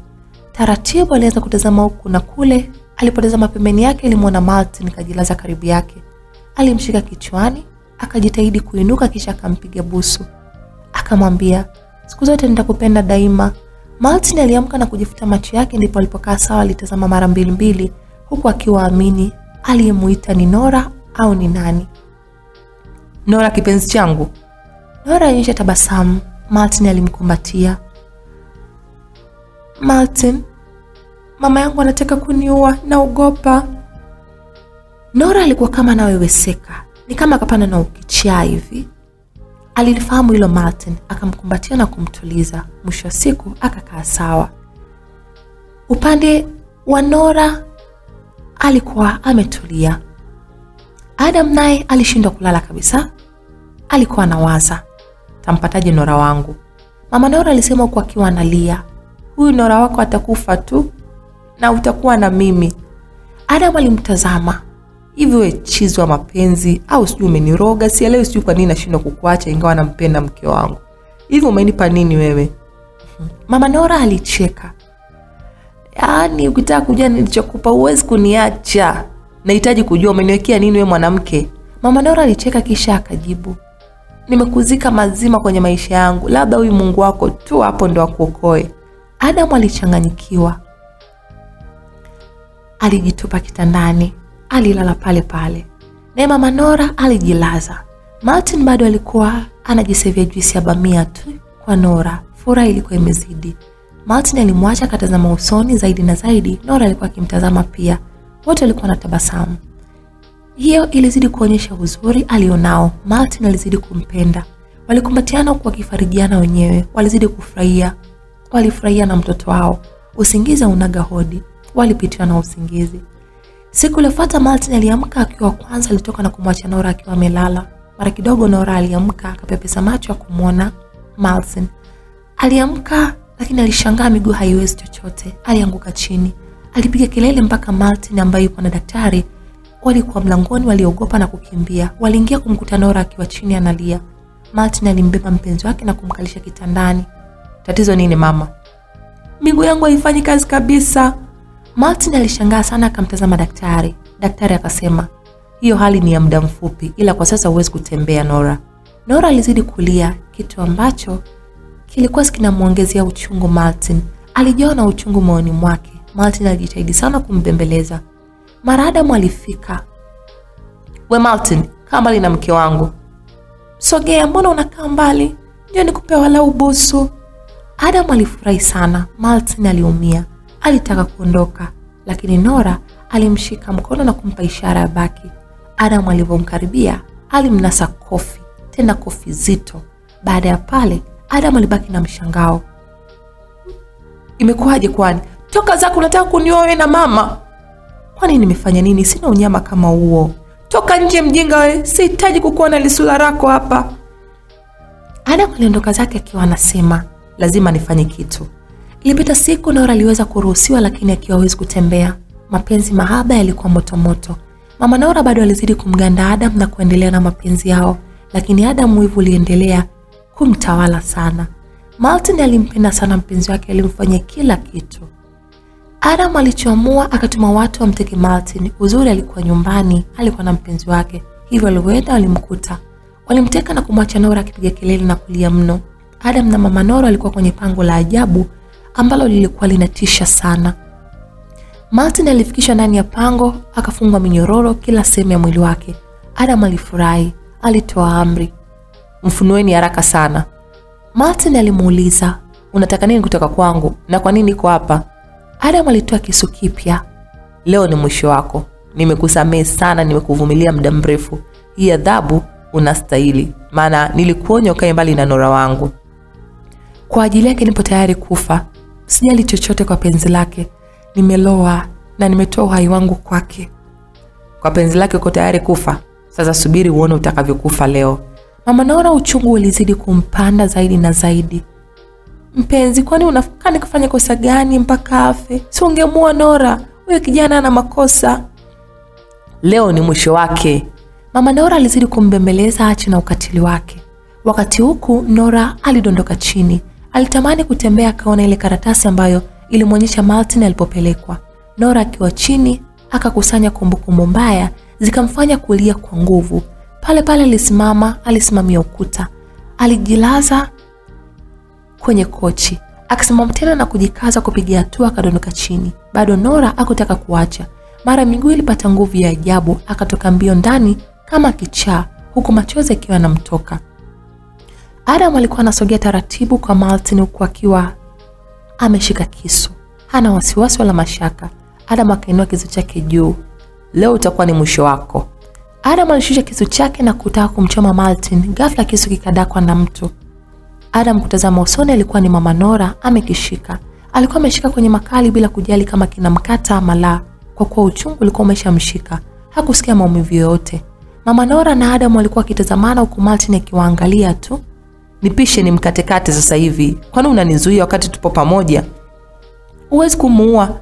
Nenda kamuua huyo mkeo, ndo anaichepuka. Huyo anakosa. Kelele, nimeshamkanya achane na mke wangu, lakini asikii wala haelewi kabisa. Leo ni kifo chake. Mama Nora alikuwa akilia. Usifanye hivyo Adam, nakuomba. Adam akamsukumiza pembeni. Mama Nora akaanguka chini. Adam alimfuata na kumwambia, bado sijachelewa, nafasi ninayo kubwa. Martin alimjibu, unasubiri nini? Niuwe basi, si una mpango wa kuniua? Nifungue mimi muone nitakavyokukata kichwa chako. Adam akarudisha kisu aweze kumchoma tumboni, lakini Mama Nora aliinuka na kumsukuma Adam pembeni. Alianguka na kisu chake. Hapana, usimue Martin, ni mtoto wangu. Tena mtoto wangu kumzaa kabisa. Na mimi ndo mama yake. Mimi ndo niliyemtupa kwenye daraja la kwa Mtogole pale. Yote ni kwa sababu mimi nilihitaji mtoto wa kike. Pia nilitembea na wanaume wengi hivyo hata sikujua mtoto babake ni nani. Pia Nora sio mtoto wangu bali ni mtoto wa adui yangu. Wakati Mama Nora akisema ukweli, tayari Nora alifika. Alisikia kila kitu. Aliganda pale pale kwenye mlango wa pango. Yaani kivipi? Kiaje Nora sio mwanao unasema ili umtetee Martin? Nielewe Adam, huo ndio ukweli. Martin ni kijana wangu. Mimi jina langu naitwa Sayana. Nilianza kufanya kazi za ndani huko zamani, nikatokea kumpenda bosi wangu wa kiume, lakini yeye hakunipenda kabisa. Ila mimi nikaforce, nikamwekea madawa, mwisho siku nikalala naye na kupata mimba. Sikujali kupoteza usichana wangu, lakini nikatumia mimba hiyo kama fimbo kwa bosi wangu wa kiume. Mwisho akajua mke wake, akawa anagombana sana na mimi. Siku moja tunagombana, akanisukuma nikiwa na mimba. Kwa mimba yangu ilitoka. Nilichukia sana, niliweka chuki kubwa sana kutokana na hali hiyo. Niliaga na kwenda kutembea kwetu, lakini wapi, nilikwenda kufanya biashara ya kujiuza. Ila miaka nikarudi tena. Nirudi kufanya kazi za ndani pale pale, nikakuta ana mimba. Na mimi kwa kuwa nilishatembea na wanaume huko nje, hivyo nikaja na mimba kubwa tu. Yule mama ambaye ndo mke wa bosi aliniachia nyumba, akaenda nje ya nchi huko na mume wake kwa ajili ya kujifungua. Siku ambayo alikuja amejifungua, mimi ndo mama huyo aliniachia pale mtoto. Nilimchukua, nilitaka kupata mtoto wa kike. Nilifunga safari usiku, nikamweka kwenye rambo. Nikiwa tayari nimemchoma mkononi kwa hasira zangu, nilimtupa na kuondoka zangu. Kwa mwisho kabisa akarudi bosi wangu na mtoto wake, akipenda kumuita Malaika. Alipewa jina la Angel, manake ni malaika mwenye nuru na moyo safi. Hivyo mimi niliona wivu na chuki. Siku hiyo hiyo nilipoweza kuachiwa mtoto, nikaamua kuondoka naye. Tangu siku hiyo nikampa jina la Nora, lakini sio Nora, ni Angel. Nora alimsogelea na kumuuliza akiwa analia sana, "Nimekukosea nini mama? Nimekukosea nini?" Mama Nora alizidi kulia sana, huku Martin akilia tu. Alitamani kabisa kumuita jina la mama yake, lakini alishindwa, alibaki kulia. "Nilikukosea nini mama? Kutupa adhabu mimi na Nora kwa nini? Kosa wafanye wengine, lakini sisi ndo tubebe adhabu zao. Tuambie, umepata faida gani wewe uliyotenda kwetu sisi?" Nora alipiga kelele kwa sauti iliyoambatana na kilio cha maumivu makubwa sana. "Nilikukosea nini mama?" Adam alichanganyikiwa sana kusikia kuwa mama Nora ndo mama halisi wa Martin. Alipagawa. Haiwezekani kabisa. Martin aniite mi baba? Hapana. Adam alitoka mbio. Mama Nora alimpenda sana Adam. Alisimama na kumfuata. Alimwacha Nora na Martin. Wote waliingia kwenye gari. "Nisubiri Adam, simama nisikilize basi." Adam hakutaka kusema lolote. Alikaniga mafuta spidi, waliondoka. Nora alikuwa bado anampapasa Martin. Martin alimvuta na kumkumbatia Nora wake ambaye alizidi kulia. Adam akiwa na mama Nora kwenye gari likiwa spidi mpaka mwisho, akiwa nakata kona akakutana na roli la mchanga. Pale pale walikumbana nalo uso kwa uso.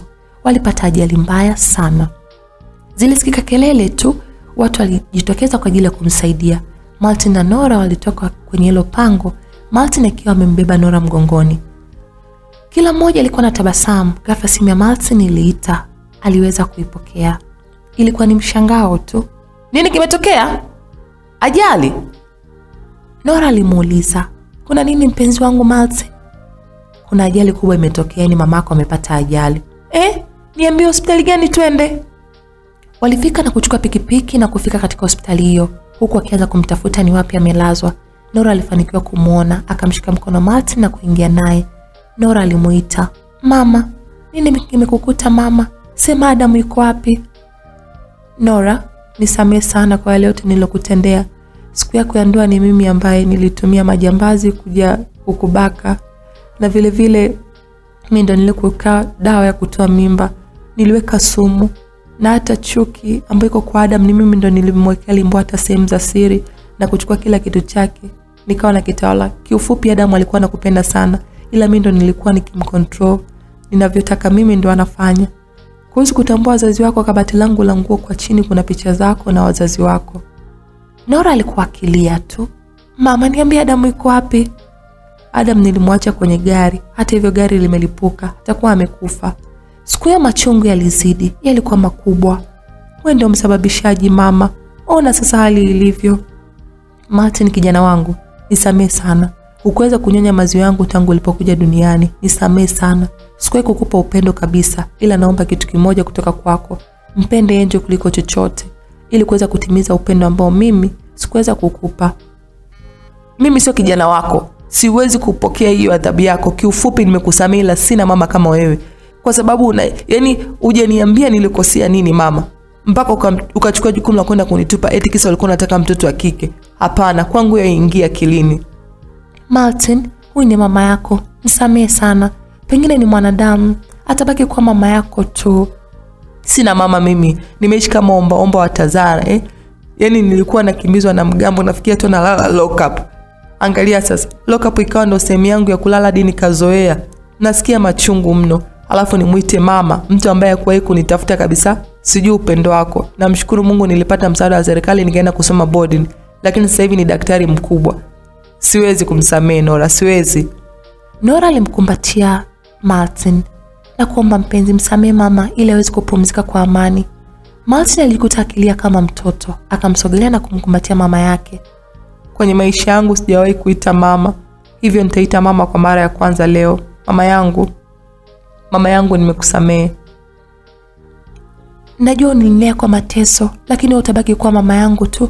Siwezi kukuchukia, daima nitakupenda kweli na hauwezi kutoka moyoni mwangu. Nimekusamehe.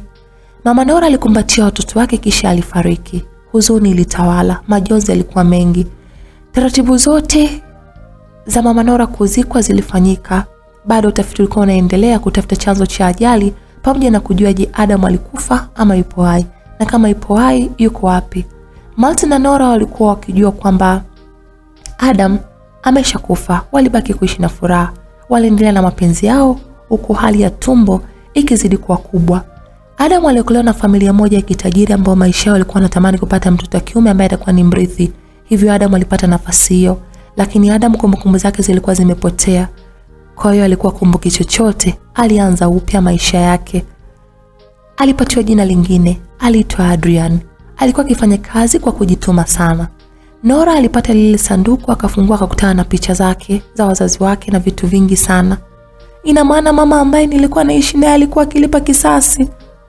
Hicho kisasi ndio nilikuwa nakipata mimi, mtoto wake wa kwanza. Tukawa tunayapitia wote. Nora alitoka na machozi. Furaha iliongezeka.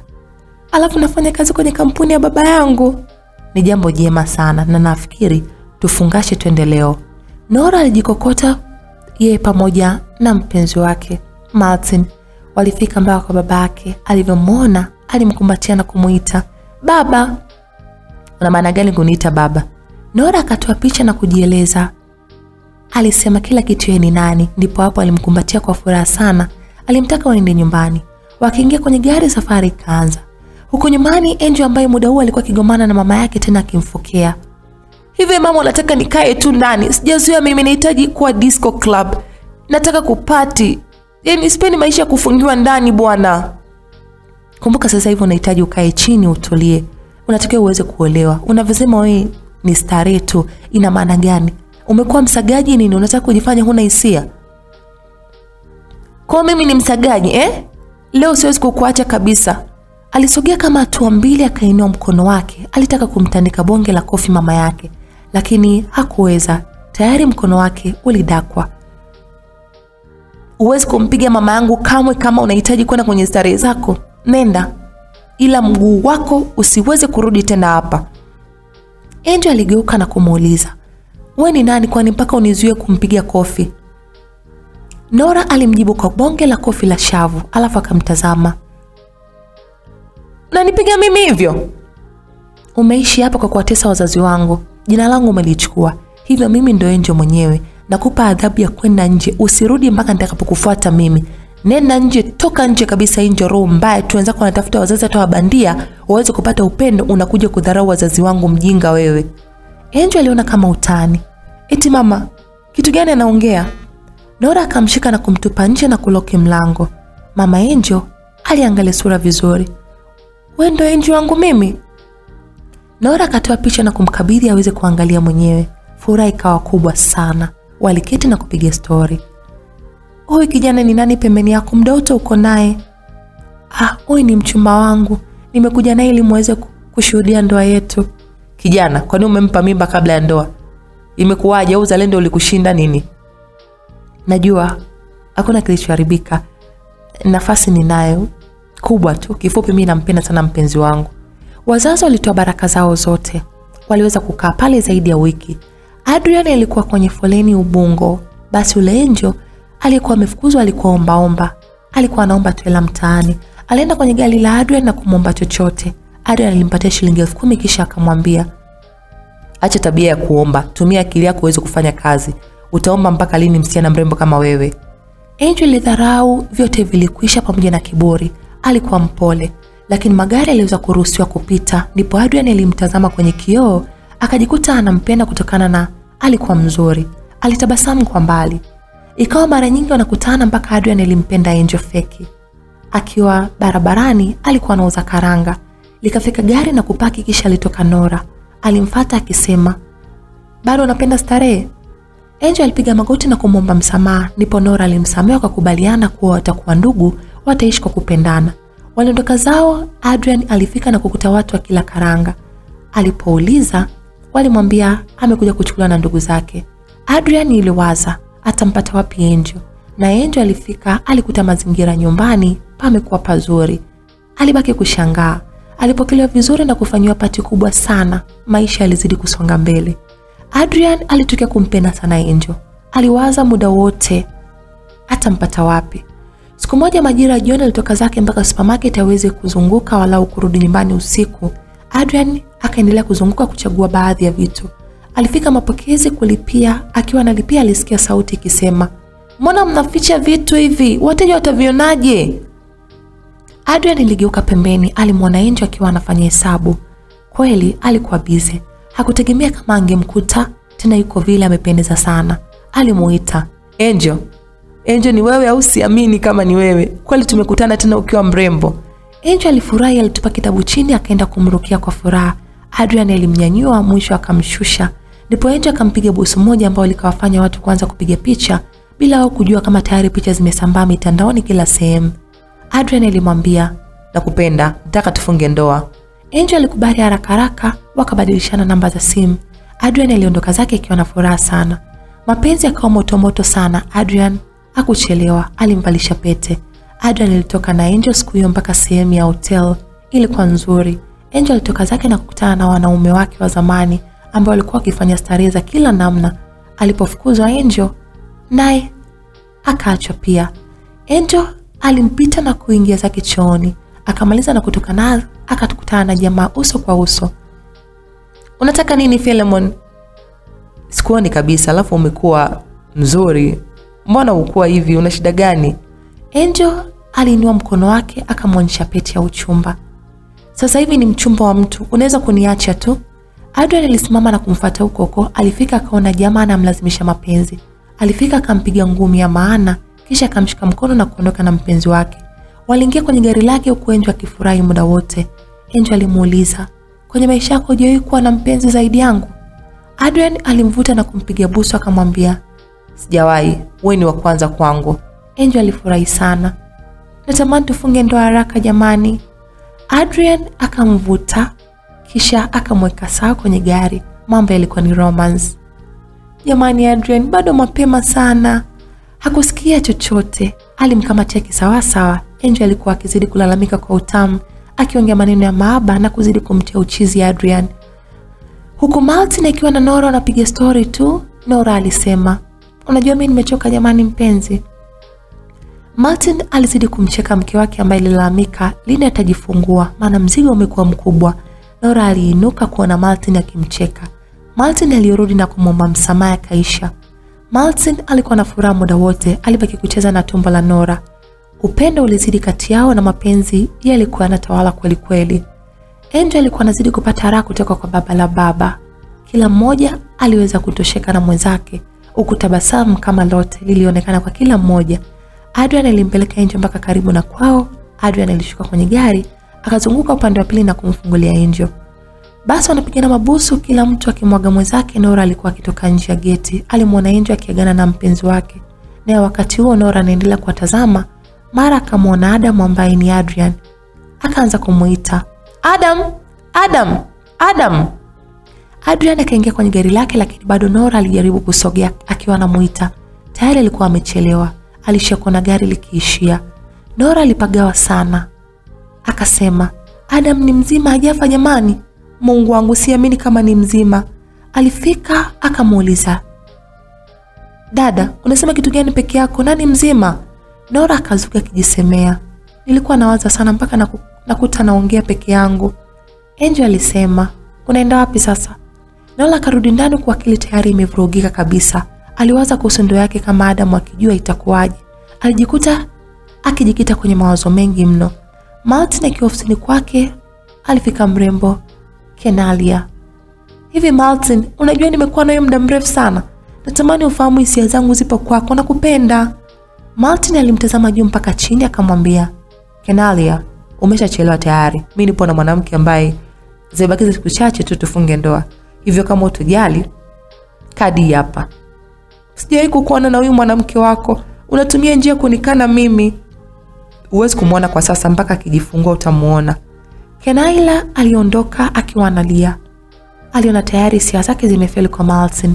Kama kawaida Martin alitoka mapema sana, ndio siku hiyo alifika na kumkuta Nora akienda huku na kurudi. Alimuuliza, "Mke wangu una tatizo gani? Hebu kaa chini. Yaani utapata kizunguzungu bana, unamsumbua mtoto." "Mume wangu, nimemwona Adam kwa macho yangu. Huwezi kuamini, nilimuita wala kuniitikia. Akaingia kwenye gari na kuondoka." "Nora mama, utakuwa na mawazo tu. Huyu Adam amekufa siku nyingi. Yaani uchunguzi mpaka leo unaendelea." "Hapana Martin, Adam ni mzima kabisa. Ana mahusiano na Angel, ni mpenzi wake." Martin alibaki kumtazama jinsi mke wake anavyoeleza alipomwona Adam kwenye mazingira. Nora alimsogelea mume wake akimlalia miguuni, akimsia aweze kufuatilia jambo hili kwa umakini. Martin alimwambia sawa, lazima aweze kufuatilia kiundani. Siku ilipita, siku kadhaa, wazazi wa Adrian wakaleta barua. Ilipokelewa vizuri sana. Wageni hao waliondoka zao. Angel na Nora pia, Martin walimsindikiza Angel kununua nguo za harusi. Wakiwa wanazunguka kuna kule wakienda kutafuta baadhi ya vitu, Nora na Martin walimwona Angel akimkimbilia Adrian ambaye alivaa miwani na kofia, akiongozana na mabodyguard wengi sana. Angel akamvuta mpaka kwa kina Nora na Martin. Angel alisema, "Dada na shemeji, mmemwona huyu? Ni mchumba wangu ambaye leo wazazi wamepokea barua yake." Adrian alijibu akitoa kofia na miwani, "Asante kwa kunikubali, pia nafurahi kuwafahamu." Martin na Nora walibaki kutazamana. Adam huyo, huko Nora akimuita Adam. "Adam, kumbe uko hai?" Adrian ilibaki kuwatazama tu akiwauliza, "Sorry, jina langu naitwa Adrian. Mnaniita jina hilo, nani ni Adam?" "Acheni wengi jamani, huyu anaitwa Adrian. Ni kijana ambaye wazazi wake ndio wamekuja leo nyumbani." Nora alisogea akamshika akisema, "Wewe ni Adam, usijifanye unijui bana. Mimi ni Nora, huyu hapa ni Martin." Adrian alitoa mikono ya Nora. "Please, nakuomba usinifanishe na mtu ambaye simfahamu. Mimi naitwa Adrian. Huyu Adam simtambui. Hata nyie naona leo, sihitaji kuharibiwa siku." Nora alimtazama sana, akazidi kushangaa kuona Adam amebadilika kiasi kwamba hata hawezi kumtambua. Nora akamshika mkono Martin wake na kuondoka zao huku akiwa bado anamwangalia. Adrian hakujali chochote, alizidi kufurahi na mpenzi wake na mahaba kama yote. "Umeona mpenzi wangu? Nilikwambia mimi Adam yupo hajafa. Umeona sasa?" "Ni kweli nimemuona amebadilika. Na amekuwa mwenye msimamo pia, ni mstaarabu mno." "Nimechukia, eti anijue mimi wala wewe. Mpaka najuta kujifanya kierere kwake." "Acha kusema hivyo bana. Unajua anaonekana amepoteza kumbukumbu. Ili nipate uhakika, lazima nikachunguze zaidi njino na majibu kamili." "Kama amepoteza kumbukumbu kwangu itakuwa ni furaha. Sitaki kumkumbuka kwa sababu historia yake ni mbaya. Anaweza kujiua. Ni bora kumwacha aendelee kuishi na maisha yake yenye furaha." Hatimaye siku zilifika, alipelekwa hospitali huku watu wakisubiri nini kitajiri. Daktari alikuja. "Jamani wana ndugu, hongereni. Nora Martin amejifungua mtoto wa kiume. Yupo salama." Martin alifurahi sana pamoja na familia yote. Siku chache Nora aliweza kuruhusiwa nyumbani. Alifika akakutana na pati kubwa sana. Martin akamvuta mke wake akamwambia, "Ukweli wote nimeupata. Kifupi ni kwamba Adam amepoteza kumbukumbu zake zote. Hawezi kukumbuka. Na daktari ambaye alikuwa anamsimamia anasema endapo tukiendelea kumkumbusha akafanikiwa kidogo tu, kama ni mbaya atajiua siku hiyo hiyo. Bora tumwache na maisha yake tu. Nadhani kesho ni ndoa yao." Furaha ilizidi kutawala sana. Watu waliburudika vya kutosha. Kesho yake Adrian akafunga ndoa na Angel. Watu walikuja kwa wingi mno.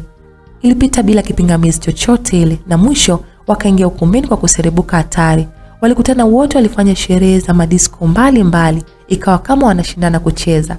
Baada ya ndoa Adrian na Angel kupita, basi walienda kula honeymoon yao Arusha. Siku hiyo ilikuwa ni ya kipekee sana. Nora akiwa amevalia gauni la harusi akiwa kwenye mlango wa kanisani, alijikuta machozi yakimtoka. Alikumbuka siku ambayo aliingia kanisani kwa shangwe na nderemo, siku ambayo maumivu ndio yalipoanza ya kuachwa na Adam kanisani, lakini leo hii amefunga ndoa kifahari sana iliyofurika msafara wa magari yasiyo na idadi, shangwe zikiwa nyingi mno. Martin alifuata mke wake, akambeba, akamwambia, nilikwambia ndoto inaweza kujitengeneza taratibu ili kuja kwenye uhalisia wake. Na kile kidole nilichokuambia ipo siku yale maumivu itageuka furaha, na pete yangu imekaa sehemu sahihi. Nilisema utakuwa mke wangu. Tazama leo, mimi ndo mume wako na wewe ni mke wangu. Nora alijikuta na furaha iliyopitiliza mpaka machozi yalimtoka sana. Nakupenda mume wangu. Martin alimjibu, nakupenda mke wangu. Walipigana mabusu, busu moja la mahaba ambalo watu wengi waliona na kushuhudia wakiwa wanapiga makofi. Adrian na Angel ndo alikuwa wasimamizi wao. Adrian alimvuta Angel wake naye alimpiga busu. Lilichukua masaa. Party ilikuwa kubwa sana, watu walicheza na kunywa, kisha Martin aliondoka zake na kupanda ndege kwenda kula bata nje nchini Los Angeles. Watu waliendelea kufurahia ndani ya siku 7. Nola alifurahi sana kutokana na furaha alionayo, akasahau maumivu yote. Martin alimkumbatia mke wake akisema, ndoto imekamilika, mimi na wewe. Nora naye alisema, kwenye maisha nilitamani sana kupata furaha, lakini leo nimepata furaha na upendo wa kweli ambao nilikuwa sijui kwa nini mama alikuwa anipendi kabisa. Alinichukia sana. Kila leo nilikuwa namuuliza swali moja tu, nilikukosea nini mama? Ila kwa sasa siwezi kumuuliza tena kwa kuwa alinipa jibu langu. Moyoni mwake alikuwa na kisasi. Hivyo tu. Yamepita mengi sana, lakini mimi sikujali. Nilimwonyesha upendo siku zote. Sikuwahi kumchukia kamwe. Nilimpenda, nitampenda kwa kuwa ni mama yangu. Martin akamshika mkono mke wake mpaka kitandani, akamwambia, achana na hizo story ambazo zishapita. Je, tufurahie penzi letu. Sina haja kurudisha matukio. Nipe raha nipate kuzimia tu mume wangu. Martin akamfungua zipi ya mgongoni, akamkisi shingoni. Nakupenda sana mke wangu. Walizidi kuambiana maneno matamu. Bas, wakaingia kwenye 6 kwa 6. Sauti ya maaba na miguno na mideko zilitawala ndani.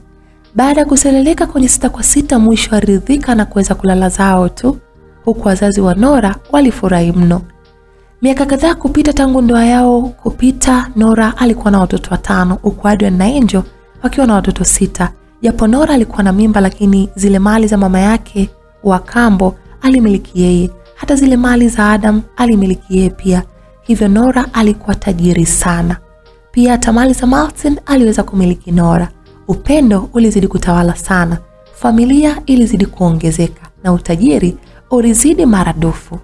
Ushauri tu, siku zote mtu hawezi kukuchukia bila sababu. Hivyo tafuta sababu ya kujua kwa nini anakuchukia. Na ukishajua, zidisha upendo kwake, kwa maana mwisho wa siku atakuja kujuta makosa yote. Lakini ukichukiwa na kurudisha ubaya, mtajenga uadui mkubwa. Kama kwa mama Angel alivyowekeana uadui na mama Martin, mpaka mama Martin akaenda mbali zaidi, akamchukua mtoto wake na kwenda kumtesa bila mtoto mwenyewe kujua anachukiwa kwa nini. Lakini mwisho wake alitambua ukweli. Hivyo basi, upendo wa kweli katika mapenzi wala haujifichi kamwe.